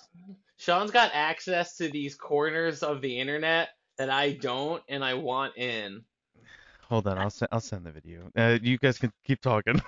That's so crazy, but I don't, this is an episode about Alex, and I want to ask Alex more questions. Unfortunately, we have a ton of listeners who asked us really great questions. Hell yeah. So that's the moment when we get the listeners. So if you're a patron, you can like ask questions on Discord. Obviously, you can ask on Twitter and Instagram. So I'm going to start with the patrons. Okay, so from our patron, Katie, in your opinion, what makes an illustration humorous? Alex, what's your take on a humorous drawing? I think a humorous drawing is Humor pulling tutorial. from. Yeah, Humor this is a humor tutorial right now, tutorial. step by step. A humorous drawing is coming from a lived experience. You're you're sharing a little bit of yourself in it, and that might be like a representational drawing of like, oh yeah, people are always ordering this at cafes, or yeah, some people like stand like this, and you and those who know, if you know, you know. It's just you're sharing a little bit of a truth that you see, and you are trying to find other people who see the world similarly. Uh, Something truly funny probably isn't going to unite the entire world. It's like Yeah, yeah. it's like a Unless it's weird a fart joke. unless it's a fart joke because that's like a human experience that we can't get away from. It's like an inside joke that you have with yourself that you're trying to get someone else on board with or something. Mm. Yeah, yeah. I feel like the more niche the joke, the danker the meme. I And the You love more know? that. rewarding it's going to be for when someone gets it. They're going to be like, Yeah. ah, I get that reference. Oh yeah, yeah. Mm. Like if I just wanted to connect to like the widest amount of people ever, all the time, I would just write jokes about cats and weed. Like those. That's like those are like Talk about playing to the masses. There we go. yeah, Yeah. that's like the broadest blanket you can cast, but you're still like sharing truths about those two things. Just like, Hmm. yeah, Yeah. sometimes my cat is annoying, or sometimes weed makes me sleepy. Every time I make a short with a baby in it, it does like 4 times better than anything I ever make. Like, it's just like if there's a cute baby in it, like everybody's like, yeah, like on especially on TikTok, if it's like a cute baby, they love it. Are you a people watcher? Do you like sit in a cafe and just like look at weird stuff people do and like I like mean, take note of it, like that kind of stuff? yeah, I feel like I'm in one of the best cities for people watching. 100%, yeah. Everyone is Mm. just pushed together, and Yeah. there's a lot of like assimilation from that. So you can just be on the subway and look at someone that you would never share an experience with otherwise. Mm. Uh, it's one of the many reasons why I choose to not leave. New York is great. I mean, I've only been there for like traveling or like, like sightseeing or whatever, but it's such a cool city. So, Oh, you should you, come back. We'll yeah. we'll do another comic reading. Oh, that would be so fun. Oh, but before we move on from this, I just want to ask if there's what's the funniest like sort of character or situation or people watching scenario that you've seen in New York? Huh. Can you think of one that like stands out that you just saw like that you're like that's a funny character or something? Yeah, I don't know if this qualifies, but there's one time me and two friends were eating peanut butter and jelly sandwiches in Washington Square Park. We got it from this expensive peanut butter and jelly store called Peanut Butter Company. The sandwiches were good. I wouldn't go there more than once, but they closed, so it's not even a thing anymore. But anyway, so we were eating our sandwiches in the park, and there was this one arrogant little squirrel that just wouldn't leave us alone and like wouldn't get out of our business. And we had to like shoo it away a lot. And this was like over like 15 minutes. And eventually the squirrel just darts at my friend Chelsea and grabs like the last like quarter of the sandwich that they were eating and like runs off. And we were all just we were flabbergasted by this. And across like the walkway, there was like this one like homeless dude leaning on a shopping cart who was just like, that squirrel is pregnant. And we like looked over our shoulder and was just like, what? What did you just say? And he's just like, that squirrel isn't fighting for itself. It's fighting for a kid. Like I know a pregnant squirrel when I see one, and That's my that wife. squirrel is pregnant. But Yeah. I was touched by it because that definitely came from a lived experience. This is a guy who's in that park every day and is observing squirrel patterns. I am merely a guest in that park. I am not as learned as he is, and when he said that the squirrel was pregnant, I believe him. And I started crying. I just tears streamed down my face and landed And the salted. string swelled. My peanut butter jelly sandwich tasted salty from my tears as I shoveled it into my mouth. Oh, that sounds amazing. That was crazy because there was like like it was just like a twist after another twist. It's like not only did he steal the sandwich, but then you have like the input. It's like from the homeless guy that's just like changes your perspective, and it's like can't be mad at the squirrel anymore.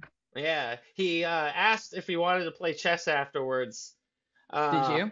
nah, And then he stole my sandwich and he was like, "I'm pregnant. Leave me alone." I wish that I was a chess guy because like I wanted to cap the story with that, but That would I have would been have just dope. been asking questions the whole time, and it would have been annoying, and he would have just asked me to leave, and it would have Yeah, been yeah, yeah. awkward. That makes We can sense. get back to the questions from Yeah, from the yeah, yeah. patrons. I'm sorry. I was curious about. I was like, this is like New York and you're people watching. Like, there's probably something funny there. This one's from Brother to Drummer. I think that could be an interesting one for comics, which is like, um, I'm gonna rephrase the question a little bit. Like, how much time do you allow yourself for a joke to pay off? Like, kind of like, I think I kind of want to like bring that back to your list of of ideas. Like, maybe what's the longest time you've had like an idea sit in your notes app and then Huh. managed to like get it to work in a comic?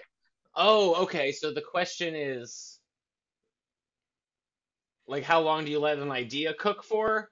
Yeah, that's Or, kind of how I want to. That's kind of What? how I How? want oh, to. okay. What's the furthest extent? Like, did you have like 8 years? You dug up a note and were like, oh, I could make something out of it. I don't know, right? I'm also like Any, interested in this because you said that you always have the oldest jokes at the top or like oldest yeah, line, and that would drive me bananas when there's yeah. something that's like how. No, I definitely feel a little bananas all the time. Um, I just do that because you just build from the bottom like a regular text file. But I think that the Mhm. longest that I've done a joke for, or I've pulled a joke back from, is probably like 4 or 5 years, like a long time. Wow. Yeah. You know, they're not all bangers, but there was one time where I drew a comic once.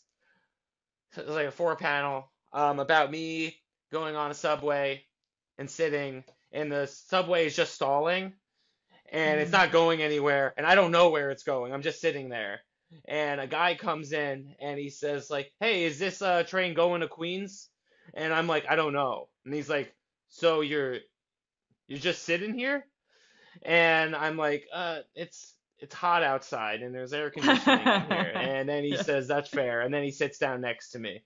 Yeah. And that's the joke. But I revisited that like 3 years later, and I was like, "Oh, I remember that guy. I want to make a short film about him." And I made like a little 3 minute short with some of my friends about this one gag that I drew from like many years ago. So I think the takeaway is just don't be embarrassed revisiting jokes that you feel are still good. I agree. I feel also like, the longest you keep an idea in your brain, even if you're not like actively working on it, I do feel like it does get better. Like, you're not always thinking about it, but I think your brain is like doing a lot of like, not offline, but like it's just kind of like still Rubik's cubing it in the back Hmm. of your brain, and I Yeah. think that's really true. I had something similar happen where I had written this song this like funny song, like little techno song. It was called Basement Dad Fashion Show, and it's just like it at the beginning of the song it like works its way up, and then there's a whispering voice that says, "Boke what your daddy gave ya," and then it's like Basement Dad Fashion Show. But like so I had this song and I was like, I don't know what I'm doing with this. I don't know what it is, but I had this opportunity like 4 years ago to like 2 years had gone by. I pitched it to Super Deluxe as a short where this father is suspected of cheating on his family, but really he's going to these underground dad themed high fashion raves where all these fathers wear like high fashion costumes of like classic like dad father like whatever like fire like hot fireman costumes and stuff and like big Crocs shoes like whatever and they were like this is not for us. And I was like, fair, that's okay. But then like 3 years passed by after that, and I had an opportunity to make some bumpers with Adult Swim, and they were like, hey, we need a Rick and Morty advertisement for the new season. Mm. And I was like, what if Morty walks into the basement and his father is like doing this basement dad fashion show thing and I did it Ah. and it turned into like a bumper that airs but that was like 7 years that song was Yeah. sitting around. That rules.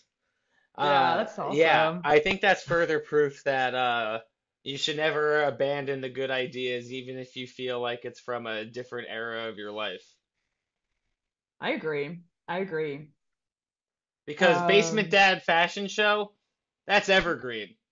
that's That's always gonna hit. And probably another 7 years, you can pull that back and yeah, give it a second life. people are always going to have dads and always going to have And basements, or at fashion's least know always of going it. to And exist. yeah, Actually, in LA uh, there aren't really basements, so that's Oh, not there's not a lot of yeah, them at least. yeah, that's true. I It never really thought, makes you think. It, I never thought it about that does. before. Yeah, I guess most basements are converted cellars, right? So that's probably more present in early American architecture. Yeah, That's that makes my sense. that's my Oh, uninformed guess. also earthquakes, maybe? I don't know. Oh, Yeah, that's yeah. probably more important. Too many people are hanging out in their man caves down in the basement watching UFC, and then an earthquake happens and it collapses on them. Oh, that makes me think of my dad. Yeah. Yeah, I just picture a dad just sitting in the basement, the building collapse on them, and then a runs in and like counts him out like a UFC match. Like he's pinned. That's my Yeah, comic There, idea. I gotta write that down. yeah. that's also evergreen. From our patron Bjelens Bear, okay, this is an interesting one. If you're Uh-oh. down to chop shop, what's the key to making a webcomic be successful or Mm. profitable? So the second part I'm still trying to figure out. Yeah. No, I think I could do both. The secret to making a webcomic successful is post consistently. Yes. It doesn't have to be that good. It doesn't. Yeah. The most important thing is just do it consistently. Um, if all you can do is hold down once a week, that's fine. Just do it once a week. If all you can do it is once every 2 weeks, that's fine. The most important thing is that you're doing it consistently and readers know when they can expect another comic coming up. Do you have a Because backlog of posts? Like, as a safety? Just um, curious. all I really have is stuff I post on Patreon first, like for early Hmm. access, Okay. and I usually do it like a week, like a week in advance. But sometimes I just like post a bunch of it, and I won't post it for like months. And when I know I'm busy, like with a job or something, and I just don't have time to draw comics, I just like pull into the backlog and do that. Hmm. But it's only if I'm bored. I'm not working on anything else and I'm just drawing a bunch of comics, I know now that it will benefit me in the future. It's like Mhm. my like bunker of canned food that will survive me uh uh the apocalypse of too much work or whatever. I'll work more on this metaphor. I do like that we're staying in the basement, The like theme. bunker. Yeah, the But now Yeah. bunker. now it's like a bunker prep like apocalypse Yeah, time, like yeah. basement dad Um, apocalypse bunker.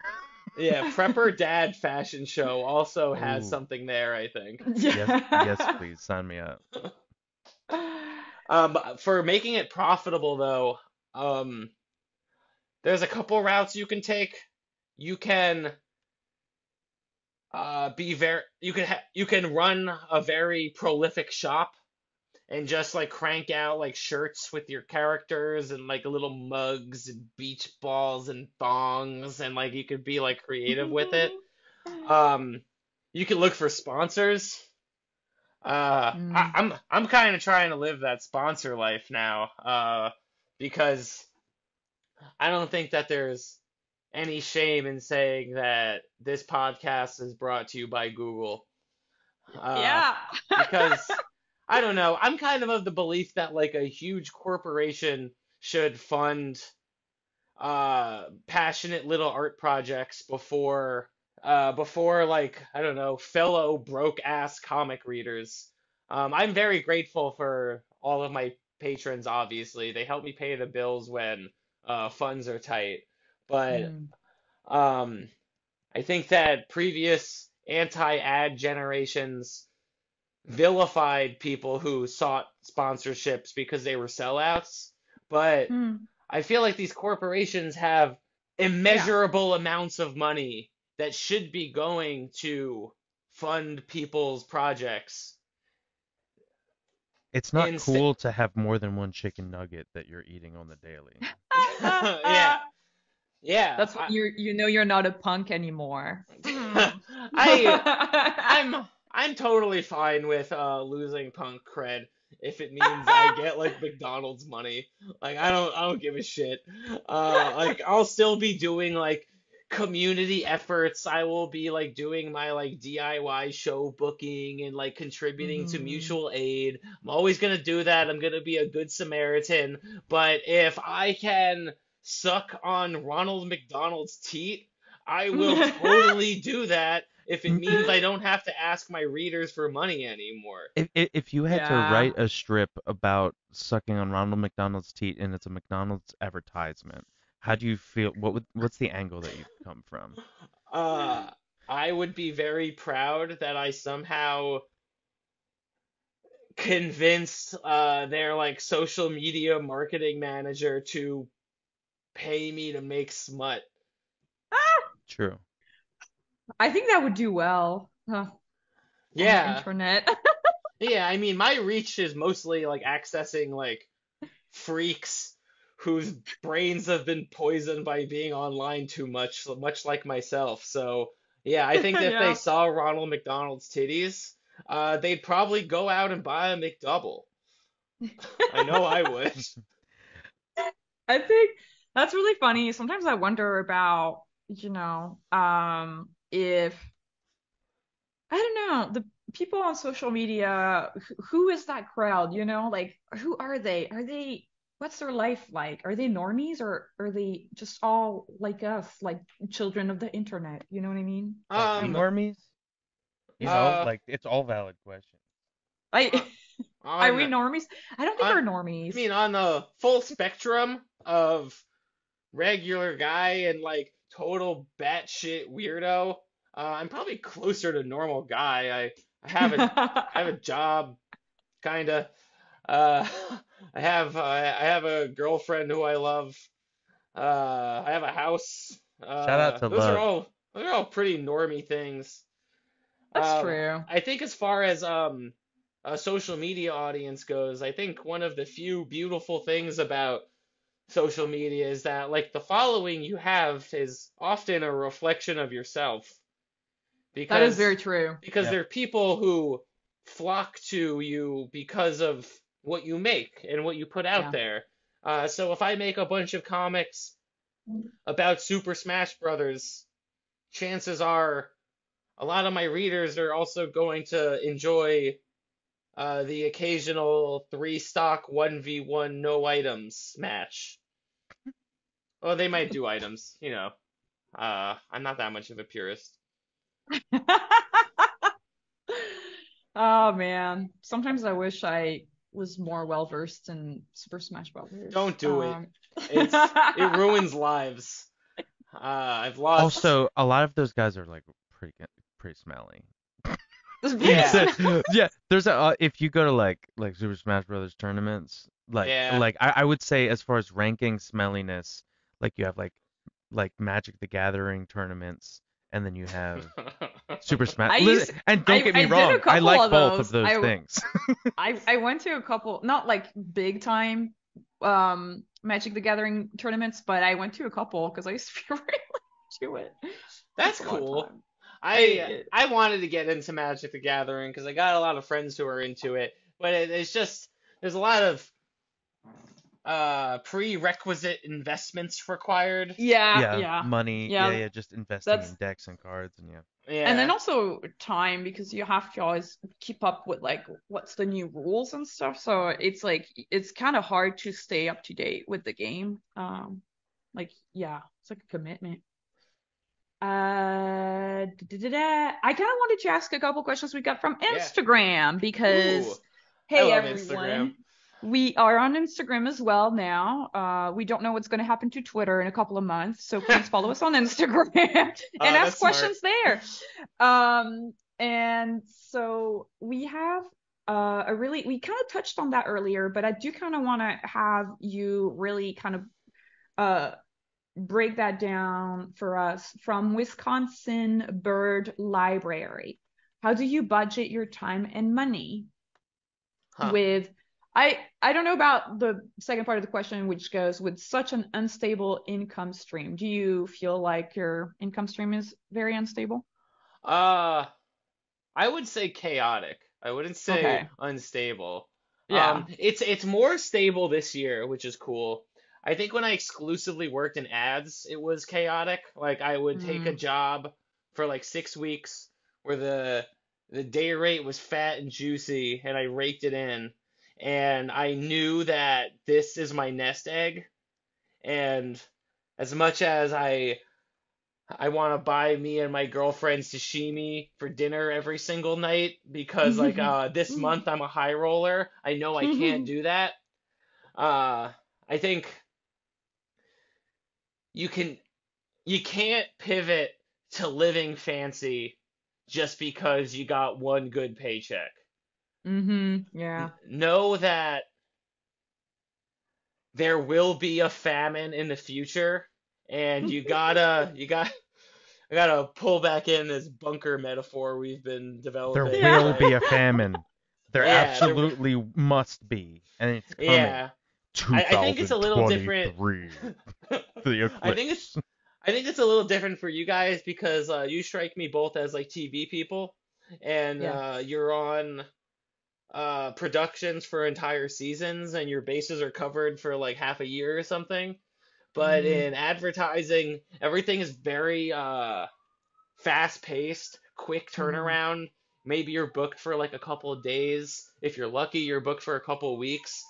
But you're paid well in advertising, and you'll make a lot of money one month, and then the next month you might not have anything. So you kind of have to always have the mindset that this paycheck that you get might be your last one for a long time. Yeah. So you always kind of have to be budgeting a little bit. Especially in New Because York. It's expensive in New Yeah. York. yeah, baby. Chopped cheeses are sometimes $9 at the deli if you get a hero. So it's not easy out here. But yeah, I guess like my advice is be prepared Yeah. at all times. Or you can, I don't know, move to LA where you can work in TV and have a union, and that's probably a little bit less stressful. It's also very expensive here, and all the shows have gotten Mm. canceled. so, so, Ah. Yeah. so there's problems everywhere. Yeah, no, I think Yeah. like animation is getting hit all across the board because like I know I see on Twitter that shows are getting canceled, but I think in New York there's a lot of ad houses that are Mhm. downsizing a little bit because they were feeling they were feeling themselves a little bit in 2020 and they were like, "Oh, everyone wants animation now because we don't have live action." So all these places like expanded, they got new office buildings, they hired a bunch of staff, and then all of a sudden things open up again and live action is back. And all of these ad studios have these like big facilities that they can't maintain anymore because Mhm. they're not responsible for all content anymore. So a lot of ad studios have pivoted to having live action branches, which is dumb and Mhm. not why people hire these places, but I understand that they have to do it. But it means that a lot of animator friends of mine just like don't have work right now because there was like a high demand for a long period. A lot of people were like, "Oh, I can quit my full-time job because I'm getting hit up for full-time work all the time." And then a Mhm. year passes and everyone's kind of scratching their heads wondering, what the hell are we going to do now? So I'm hoping that this is just a wave that'll pass and everyone will like find their footing and people can maintain the freelance careers that they had before. But for the time being, I've been focusing more on comics, to be honest. Mm. I got a book deal, which is pretty tight, and it's covering my Congratulations, that's so bases sick. for a while. Yeah. Thanks. Yeah, I back in October, a collection of my Loud and Smart webcomics got published as a collection by Silver Sprocket. Um, Woo! yeah, that was Woo! great. Silver Sprocket is an amazing publisher. Check out their stuff if you don't know it. I love everyone on that staff. They really care about their artists. And I went on a book tour for that, and I did readings across the West Coast. And I did all that myself. I did it like very DIY style, but I think that promotion was very good for me, and it Mhm. helped my proposals for future books, and one of them got picked up. I don't think I could say much about it yet, but like I said, it's gonna cover my bases for a while, so I don't think I have to hustle as hard in animation. You So heard it here first, folks. Dude, that's yeah, awesome. it'll be out in 2 years, which is crazy. Wow, that's Publishing insane. publishing moves so slow. Once again, Yeah. my brain is poisoned, and the immediate gratification from posting to social media has just made me want things to happen like right now. But Dude, that's something that I relate to so much. I'm like so scared of ever putting out a book because you're just like doing it on your own, nobody sees it. I mean, I guess besides like your editor or whatever. yeah, When you publish something online, you get not only like the immediate reaction from everybody, but on top of that, you also get all of their thoughts and stuff. You can yeah, also And delete the post yeah. if you're embarrassed of it. Yeah, that's true. But there's this thing where you can also kind of like I feel like for me, publishing a webcomic, sometimes I I'm sort of going a direction and that direction is way too obvious. And I'm like, I can't go there anymore because everybody's already like figured it out. So I can just like rewrite my yeah, my plans. But if you're making your book, then and you're like, well, that first intention that I had, I'm going to follow it through. And then everybody's like picking up the book and they're like, I don't know. That scares yeah. me. That's really scary. Uh, I think like the most intimidating thing about it is making sure that like the quality is consistent. Like Mm-hmm. working on something for a year means like you have to just be good from the get-go and like hold it down for Mm-hmm. that long. And I feel like as a webcomic artist who is just like figuring out as he's going along and like all my readers are along for the ride, uh, I'd like to think that I get better every month. Mm-hmm. And I'm definitely better at drawing now than I was a year ago. And if I have a book that I have to look at finishes that I did a year ago when I'm finalizing it, that sounds really hard. Are Yeah, are you are yeah, you able yeah. to scramble around the the the drawings so that you're starting with something that you finish towards the end of the year, and you're Uh, not, it's sort of like scramble up so it's not chronological? yeah, my buddy Tyler Boss, who's like another comic artist and writer, gave me like a genius tip once, which is just like start in the beginning, because like your first few pages of the graphic novel should like make people's jaw drop. Like it should be like your best work because it's the first impression. If they get to the middle of the book, they're probably along for the ride already. And if it's like a little rough around the edges, that will be the most forgiving place in the Hmm. story. You want the beginning and the end to like really wow you. So I think I'm gonna take a tip from his book and do something similar. Yeah, if you Yeah. ever run out of time, um, just work Uh, it into the story of the comic that you all the color is gone. You're out oh of, yeah, Jonan yeah, Vasquez loved doing that when I was reading what is meta. it? Yeah, yeah, he Johnny was the doing that. homicidal maniac, is that Yeah, it was either that or in like the Happy Noodle Boy strips where sometimes he would just give these very transparent vignettes of how like overworked and stressed he was trying to meet this deadline for the book. And like my like 14-year-old ass is just reading the comic, just being like, being a comic artist sounds so fun. Yeah. I feel like he went from feeling a little bit mysterious to, like, he streams on Twitch like 3 days a week, and I Yeah, just listen to him like play Fortnite and yeah. like and I or feel like draw. in our modern era, being mysterious doesn't pay anymore. Yeah. Uh, like you kind of have to be Unless in the you public eye. unless you like hide a specific part of your personality. Like there was like this YouTuber, like what's his name?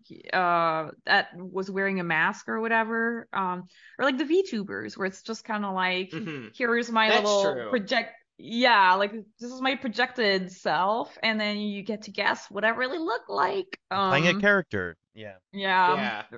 Yeah, Even what like yeah, Kid V, when you're Boga. on TikTok, you like put on that alligator mask. And it's kind of like the Yeah, same thing. I think for me, I just don't want, I don't know, this is so stupid, but I don't want people to deepfake me. I don't want that to happen to me ever. Uh, Um, that's wouldn't it it. be a little flattering for the first time? No, no, Oh, okay. It that would also it creep me also out. depends on what the deep fake is. There's Oh, Yeah, yeah, but weird deep that's fakes fair. happening. even like for me, even something as small as like, okay, this is a story. I think this is the first time I'm saying it publicly. Ooh. Ooh. But I worked on the Loud House, as some people know. And I worked the first 3 seasons, and a lot of cartoon shows they end up doing cameos of the crew as incidental characters. And when I moved to LA, finally, it was sometime halfway through season 2. They gave me an incidental that was in the line, like staying in the line at the mall, and unfortunately, I guess, like the character was like biting her lip, like texting, and it became this thing on DeviantArt, and they're calling her mall cutie, and there's all these like slightly sexy art of her, and Whoa. I that Wait, and creeps it was me out based off so of much. you? And it's based off of me, Oh and I'm my just God. like, now I have this thing that if I ever get a show or anything, or like even my comics, I'm never putting cameos of anyone. Like, I'm sorry. Oh. Because I hate this so much. I think about it sometimes. I'm like, "Ugh." It's just like, I don't know, it's nasty. Yeah. I feel So like that separation though allows you to maybe feel like less violated by it, but it's true, I understand that you you still know. hate it. I'm like, I love attention, so I feel like if I were mall cutie and people online were like shipping me with I don't know like the main character, Lincoln Loud. yeah Ugh. one of the main characters, uh, like I said, the first time would be flattering. Yeah, I think that if it's gonna be something that happens, I think it's got to be something that you're doing on purpose and want to do. For instance, there's a new TikTok short that's going to be coming out that I animated that's Ooh. basically a version of me that is trying to romance Mother Nature, and Oh yeah. I'm almost naked in most of it. And Are you like fucking a tree? Or is that a uh, spoiler? Kinda. sort of like it's like I'm diving headfirst into the Trussie, you know, like I'm. It's a lot of like it's like a lot of like me laying on the grass with giant beady dewdrops on me and like little grass hands or like touch and it's Cool. the and I sing a song that's like nature I need you right now but not just as a friend I need a lover and like and I'm aware that I'm putting this thing out there and this perception of me that hopefully it's just sort of like cute and no one like I mean like I draw myself as this sort of like dumpy little naked guy running around. You never see anything, but like it's like there's always like a plant covering, you know what I mean? Like but Yeah. Yeah. but I am putting this thing out there and there's going to be people that are like what the fuck is this shit or there's going to be some people that are like I don't know, screen save it. Like they I Yeah. feel screenshot like it and they're like you know what I mean? Like Yeah. yeah. maybe. I wonder, I don't know, not to get into like a whole controversy, but I also Ooh. feel like when you're like assigned like female at birth, it's kind of like it's gonna be a It's little it's weird. different. It's That's different. Yeah. that's totally Yeah, fair. I think that yeah. uh But you know. masked people aren't barraged with the gays as much.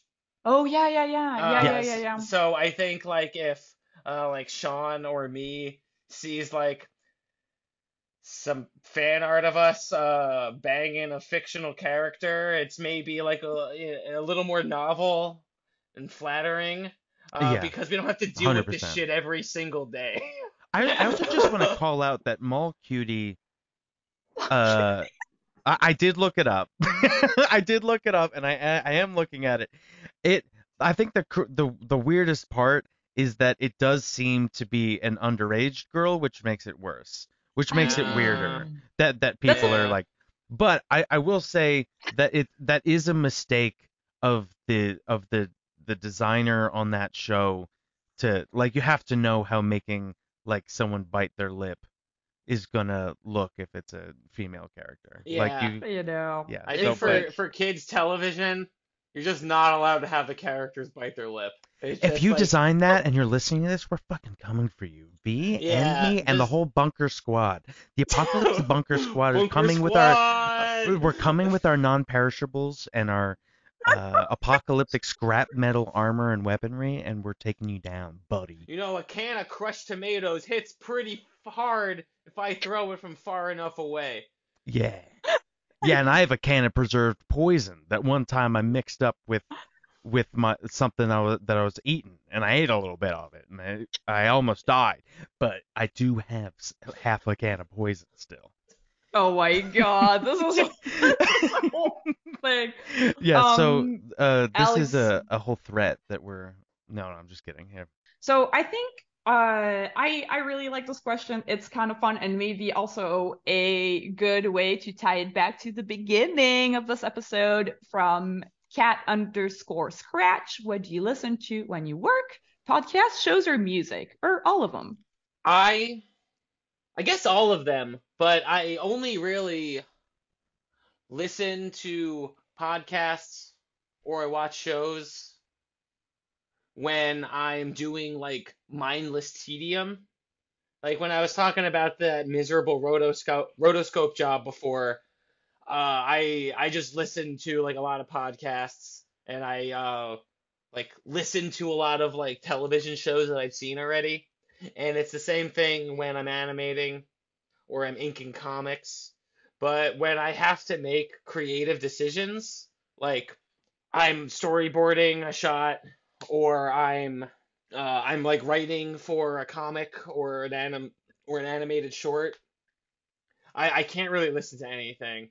I Yeah. need I might be able to like listen to music that reinforces the vibe of Hmm. what I'm writing, but I can only listen to podcasts when I am not making any decisions. And I found myself listening to less podcasts and watching less shows because I'm animating less this year. I'm Hmm. I'm writing for a book and I am writing presentations and curriculum for students.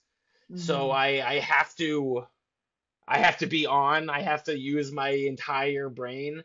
So I'm consuming less media because of that, and it bums me out because Hmm. I love media and I love content and I just love devouring it from my Mm. internet trough.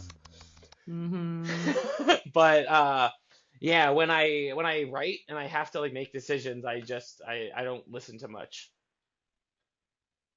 Yeah, very much agreed. That's also me. I feel like the only thing I can listen to when I write is the same like chill background lo-fi or like chill jazz, the kind of jazz you would hear at Yeah. like the Starbucks. Oh yeah, yeah. Yeah. I default to lo-fi beats pretty often.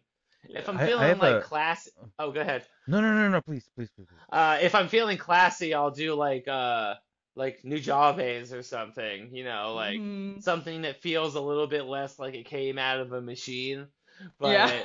but it's still like background noise.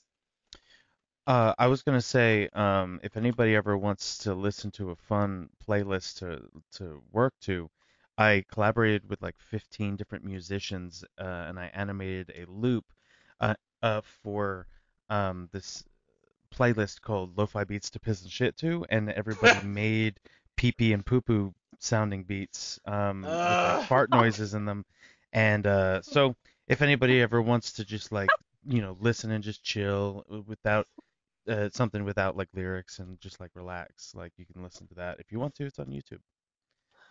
I bet that Ah. sounds sick. I only groaned because like I hate pee pee poo poo humor so much. I bet the music is fire. Uh, this when people like repeat words, it's like it's infantile to me. Oh, pee pee and poo poo.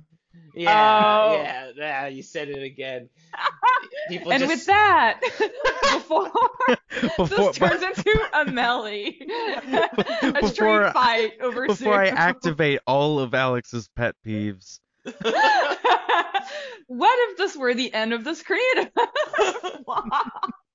Yeah, let's, no cut out what I said. I want to hype what no, Sean no, was no, no. plugging. Please disparage Having it. Please don't encourage me. I have my ego is already inflated, so I need some people to drag me back down to earth. I I think that's a good point to end the episode. And Alex, thanks for being our guest and sharing your story. Thanks for bringing me on the show. I never thought it would happen, but I'm honored to be here. Truly. Like I said, I've been a fan. I've just been a fan for a long time, and it means a lot that I got to be on here and chill with y'all. It's so crazy because I feel like I don't know. It's like the feeling is mutual. So thanks for coming on the show. I feel Yeah. very lucky to have gotten to have a conversation with you. I'm a fan of your comics and your work. I think you're a very funny guy, and I was very excited to have a conversation with you today. Likewise. We're all getting real, y'all. Oh, and also, I just want to give a shout out to our listeners. Follow us on Twitter at CRTV Block, where we ask for drawing prompts and questions to ask our guests. Huge thanks to our editor Clemens for editing the podcast and Malik for helping us produce the show. If you love our show, follow us on Instagram. We haven't written that in the end of the And show if you yet. hate the show, follow us there too. Yes, it's the Instagram handle is a little different. It's CRTV dot block. So follow us there. It's fun and we share more drawings. I think the Instagram platform is a really great place to follow the show. If you love our show, then support us on Patreon as well. Becoming a patron gets you early access to interviews as well as bonus episodes. It helps us pay for things like the Drive or the Zoom or our amazing editor and producer. We need to feed them more than one chicken nugget to survive Exactly. a weekend, so we need your help. Chicken Nugget Fund on the Patreon, please, today. While we work on Google, but some things take a while. So click the link in the description of this episode. I have been your host, V. And I've been your host, Sean. Keep being creative, and we'll see you next week, baby! Bunker Squad! Bunker Squad!